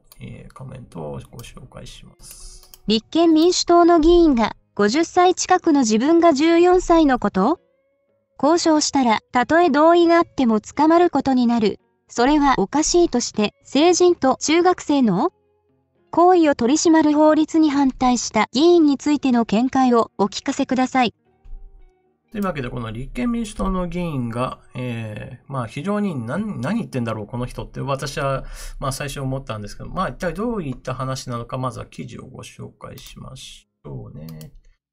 しまった。直接の記事がない。ちょっと直接の記事をちょっとご用意するのを忘れていたんですので、まず事情からお話しします。まずここで書かれているように、50歳近くの自分が14歳の子と、性交渉をしたら、たとえ同意があっても捕まることになる。それはおかしい。つまりですね、一律で今は取り締まる方向になっていますけれども、事情があるっていう場合、もしくは双方の同意がある場合においては、いや、そういった風に今取り締まるのは進んでるけれど、これおかしいでしょっていうことを、立憲民主党の議員が言ったわけなんですね。で、これは一体何を意味しているかっていうと、一律っていうところが引っかかってるわけですよね。例えば、50歳近くの人間であろうとも14歳のことを婚約していることはあるかもしれないだろう。そういった事情もあるとするならば、もう、そういった事情を組んで逮捕はしちゃいけないんじゃないの？個人の、その年齢によってそういう、ことはしちゃいけないっていう一律に決めるのはおかしいだろうっていう論理なわけなんですけれども、この議論が全くおかしいなと私が思ってるのは、そもそも確かに今、婚約するっていうことで、双方の親公認の上で、お付き合いする。そして、年の差がめちゃくちゃ離れてる可能性ってのも、ないわけじゃないんだけど、それを言うっていうね。それ、超っていうか、超つけるのもどうかと思うけど、ほぼないでしょっていう思われるような事例をつまみ出してきて、あたかも世の中みんなそうだからそんなことやめてほしいみたいな話をしだしたら、これやばいでしょっていうね。で、同意があったらいいじゃないかみたいなことを言い出してるわけなんですけど、私の考え方としては、こういった性犯罪者の人たちっていうのは、いや、同意があったんだ。相手は拒否していなかったんだ。むしろ何だったら喜んでいたんだとか、そういったことを言い訳として結構使うわけです。で、ちょっと具体的な例として事件を一つ取り上げようと思ったのが、こちらでございます。インスタで知り合った12歳女児の自宅で強制性交。44歳男を逮捕。性行為はしたが無理やりではない。インスタグラムで知り合った小学生の女の子の自宅に侵入し、無理やり性行為に及んだ疑いで44歳の男が逮捕されました。強制性交などの疑いで逮捕されたのは、秋田市に住む無職車木修明容疑者、44です。警察によると、車木容疑者は今年3月下旬の昼頃、大阪府内に住む当時小学6年生の女の子、12の自宅を訪ね、玄関から出てきた女児の肩を押して、無理やり室内に侵入しました。さらに、女の子の部屋で、服を脱げなどと言って衣服を脱がせ、床に仰向けにさせた状態で、無理やり性行為をした疑いが持たれています。車木容疑者は去年11月頃にインスタグラムを通じて女の子と知り合い、男子高校生と身分を偽り勉強を教えるなどして関係を深めていたとみられます。女の子は自身の写真や住所を男に送っていたということです。女の子は母親と2人暮らしで、事件当時、学校は春休みで、母親は仕事で外出していました。押収された車木容疑者のスマートフォンには、犯行の際に撮影した動画が残されていたということで、児童ポルノ法違反の疑いでも追送致されました。調べに対し、車木容疑者は、性行為はしたが、無理やりではないと容疑を一部否認しています。というようにですね、現実問題として言えば、例えば、やった側の方はあくまでも私は同意の上で行いましたよっていうことを言うわけです。で、もしもですね、若い子の方が自分の判断っていうのができなかった。だから、証人としての能力が低いとして、年齢の高い側の意見を信頼してそちらの方を採用しますよなんてことになったら、これは明らかに犯罪者がもう悪用し放題なことになってしまうわけですよね。例えばここで性行為はしたが無理やりではないっていうのを認めて、無理やりではなかったんだったらこの人無罪放免だよねっていうことになったら、この人多分他のところでも繰り返すんじゃないかなっていうふうに私は思いますね。結局こういうのは犯罪者の側に、ある程度有利なようなことにしてしまうと、彼らはもう積極的に利用するようなことが発生すると思います。なのでそういった悪用する人が出てこないようにするためのあらかじめ規制をかけていくっていうのが、先回りとして必要なんじゃないかなと思いますね。で、こういった話っていうのが、じゃあ、もう滅多にない話だよねっていうことなのかっていうと全然そうじゃないですよねっていう話を、ちょっと、話題になっている映画があります。それがですね、SNS という、チェコのドキュメンタリー映画なんですけれども、ちょっと放送開始からちょっと時間が長くなってきたので、そろそろ、巻いていきますが、記事を簡単に省略して言いますと、大人の女性が言っても、その大人の女性が非常に見た目が若く幼く見られる人たちっていうのはいます。で、そういった人たちを集めて、成人女性ですよ。成人女性に対して、あたかも少女であるかのように、インターネット上で公開して、その人たちにどんな大人が近寄ってくるか見ていきましょうっていう映画を作成しました。これはあくまでも映画です。だから、女性の側は映画スタッフとして、用意した人たちなんですけれど、その女性たちに群がってくる男性っていうのは現実にいる映画とは全く知らずにやってきた人たちです。で、ここで何が起こったかっていうと、女性の人たちが、12歳ですよっていうことをはっきり告げた上でどう反応するかっていうところですね。ルールとして自分から連絡はしない。12歳であることをはっきり告げる。誘惑や挑発はしない。露骨な性的指示は断る。何度も頼まれた時のみ裸の写真、偽の合成写真を送る。こちらから会う約束を持ちかけない。撮影中は現場にいる精神科医や弁護士などに相談するというルールのもとに、こうしたことを行ったところ、SNS に雇用したこの女性たちに対しても積極的に声をかけるのは基本的にはまず男性です。女性からは声がかかってこなかったそうでございます。で、男性が何をしたかっていうと、ほぼほぼ、皆さんのご想像の通りかと思いますが、彼女たちを非常に口で、転がしていろいろ騙して裸の写真を送らせようとしたり、もう会ってデートしようというような話をしたり、もしくはもう会うとかではなく、もうそのまま相手の画面の中では服を脱ぎ出したりとかですね、そういった行為を行ったというようなことが出てきましたと。で、それが何十人単位でどんどん出てきたので、本当に世の中、これがチェコの映画なんですけど、じゃあチェコだけの話かっていうと、全然そんなことはなくて、日本でも当然同じようなことも起きてますよねっていうことを、気をつけないといけないと。だからこういうふうにして子供たちがいるよってなったら、その子供たちを何としても食い物にしようと、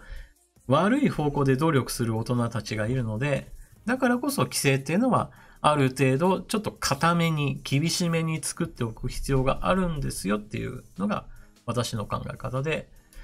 それに翻って考えると、この立憲の議員が主張しているのは、もうあたかもみんな大人も子供もみんな聖なる、もう何にも悪さを考えないっていうような、もう善人 100% ですよみたいな前提になっているところが、ちょっと現実を無視した話なんですよね。だから50歳が14歳と同意性交で捕まるのはおかしいっていう。これ、50歳の人、つまり大人の人たちが全員善人であれば確かに成り立つんですけど、そんなことないでしょっていうね。このあたりがちょっと現実離れしていて、非常におかしな発言だなと思いますね。この立憲民主党の議員一体誰なんだよっていうところはちょっと今のところインターネット上ではこの人だっていう確定情報は出てないんですよ。多分この人だろうっていうのは出てるんですけど、今のところ誰かよくわからんけどこういうこと言ってるぞっていう、その部分だけですね。もうちょっとね、この現実もっとひどいこと起きていますよっていうところ、この人に知ってほしいですよね、この議員。というわけで、そろそろ、これがラストですね。コミュニティの書き込み、ご紹介ラストになってまいりました。というわけで、そろそろ、こちらのコメントをご紹介していった後で本日の放送は終わろうと思います。というわけで、最後のコメントご紹介は、畠山智子さんですね。フェミが差別と騒いでますが、都立高校の入試試験で最高60点も女の子に対して合格点を上げて、女の子を合格させない不当なことをしていました。おそらく全国でなされてます。フェミの言うようなオカマの女子扱いとかいうものでなく、女の子に進学の機会を奪うような差別は本当になくさないといけないのでは。というわけで、フェミニストと呼ばれるような人たちが、差別だっていう、いろんなところでいろんな機会に、声を上げているわけなんですけれど、この問題取り上げてよっていう指摘ですよね。ちょっと待ってください。記事としてはですね。都立高校入試で男女の合格ラインで最大243点差。8割で女子が高く。合格ラインが女子が高いっていうことは、逆に言うと男子の入試者に対しては、合格ラインが低く、つまり点数が悪くても合格していましたよっていう扱いなわけですね。で、そのことを表している図というのが、こちら1000点満点中において、合格、不合格のラインというのが全く異なっていたと。男性であれば、463から464というこの点差のところで、一つ合格ラインがあったのに対して、女性の方は490、491っていうところで、ラインが引かれていたと。つまりこれだけ学力の差があるであろうということが明らかなのに、女子の方が厳しく見られていたというわけですね。で、この問題っていうのは何が問題かっていうと、まず男女比でこんなことをするのは間違ってますよっていう、そのスタートもあるんですけれど、ここだけなのっていう問題も同時に発生するわけですよね。ここでは都立高校という、一部、東京都なわけですよね。じゃあ、隣の神奈川県だったら、埼玉県だったら、北海道だったら、青森県だったら、沖縄県だったら、福岡県だったらっていう具合にしてですね、日本全国他の地域、他の学校、そういったことないんですか問題っていうのも同時に発生するわけですよね。なんでかっていうと、どこかがこういうことをやっていたら、あれおかしいんじゃないのって同じ教育関係者の中で声が上がって、それが表沙汰になるっていう可能性は十分あるわけですよね。逆に言うとこういったものがなかなか出てこないっていうことは、ある程度他のとこでもやっているからこそ、あっちのところはこのぐらいの点差をつけているのもか、うちはこんぐらいだからアウトじゃないなとか、そういうよくわからない線引きがされていて、特に問題意識を持っていない人、持っていない関係者っていうのも他にもいる可能性があるわけです。だからこそ、この一つの問題が発覚したっていうことは、その下にもまたさらに氷山の一角みたいな話で、他の地域にもこんなものがありましたっていうのが今後出てくる可能性があると。これははっきり言ってなくした方が良いに決まっていますね。だってって言うと変ですけれども、少なくとも同じ年齢において学力の差があって、その学力の差があるにもかかわらず、男子の方が明らかに優遇されているわけですよね。こんなのおかしい以外の何者でもないと思いますね。といったようなところでございます。それこそこういうのは、文部科学省の、通達によってこんなのやめなさいっていうことを言える話だと思うので、それこそ、東京都の教育委員会的なものが、国と調整してこんなことをやってるとは思わないので、自分たちの仲間内の中だけで決めてる話だとは思うので、少なくとも国が、ガツンと言うべき話だとは思いますね。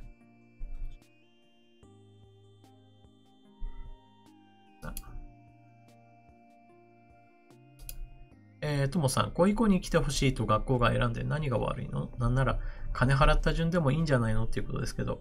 多分それを最初から言うんだったら全く問題ないと思いますけどね。都立高校の場合だと結局、それができる立場なのか問題っていうのがあると思いますね。例えば私立学校の場合だと、いくらぐらいの、寄付金っていうのを出した人っていうのが最低条件ですよっていうのをまあ、ある程度公にすることができるわけですよね。で、それにあくまでも賛同できる人っていうのが入学できるっていうのは、まあ、入る段階からわかるわけじゃないですか。でも、都立高校の場合だと、なんで都立の、高校にもかかわらず公平性っていうのを大事にしないのっていう、この論点があると思いますね。なので、私立の高校と、まあ、都立の高校、ちょっと同じには、まあ、指摘はできないんじゃないかなと思いますね。まあ、といったわけで、本日のコミュニティの投稿につきましては、これで、全件クリアしたと思います。よいしょ。と思った。加藤正隆さんの件は、ちょっとこれはツイッターの、そうか。ちょうど今、待ってね。同じ。先ほど取り上げた話題と全く同じ話で、立憲民主党の50代の衆院議員が14歳の女子との性交の罪に問われることに、ということで、同じ話題についてちょっと書かれていましたので、ちょっとね、同時にご紹介すればよかったんですが、まあ、これで、とりあえず全部の話題についてはクリアできたと思います。まあ私の意見はあくまでも個人的な意見だということはまあ皆さんもわかると思うので、上川さんはこういう考え方なんだっていうふうに受け止めてもらえればいいと思います。でもってですね、最終的にはそれぞれの方がやっぱり自分の意見っていうのを持つのがまあ一番大事で、例えば A さんという人がこう言っていましたよ。で、まるで終わるんじゃなくて、A さんがこう言っていた。でも私はこう思うよっていう、そういった意見の持ち方っていうのはまあ非常に大事なんじゃないかなと思いますね。結局人間っていうのはある程度いろいろな人の意見というものを聞いて、その中から自分自身が噛み砕いて、自分自身の知識 A、B、C、D の掛け合わせとして自分の考えというのを持つこともあるので、まあそういった意味では私の話っていうのを聞いて、上川さんの意見というのはこうなんだね。じゃあその中から自分にとってまあ使える使えないっていうのを判断して自分の考えとくっつけ合わせる部分、くっつけ合わせない部分っていうのをまあ取捨選択していくっていうふうにしていけばまあいいんじゃないかなと思っております。というわけで本日は生放送、3時からスタートのなんと18時までちょっと3時間ぶっ続けの放送となりました。よいしょ。この後はですね、動画ですね。生放送は、平日は一応しない予定にはなっておりますので、生放送を行うときは来週、また土日になるかと思います。というわけで、これから先はちょっと動画でこれからお会いしましょう。なんか口が回っておりませんが。というわけで本日はご来場の皆さんありがとうございました。2021年6月の放送、6月最初の生放送はここで終了とさせていただきます。ルニハニさん、スーパーチャットありがとうございます。上川さんの声が心地よいので、途中ちょっと船漕ぎながら配置をしてしまいました。すみません、ありがとうございました。ということですけど、全然大丈夫でございますよ。私もどっちかっていうと、学校ではもう船を漕ぎまくってた方ですからね。もうなんだったら船漕ぐどころか、もう目線は黒板ホワイトボードに向いているのに、大抵頭の中は妄想空想の世界に飛んでいるなんてことも、まあ結構ありましたからね。なので、まあ心地よく聞いていただけるんだったらそれで満足でございます。それでは本日の放送はここまでといたします。皆さんご視聴ありがとうございました。次の放送でまたお目にかかりましょう。またね。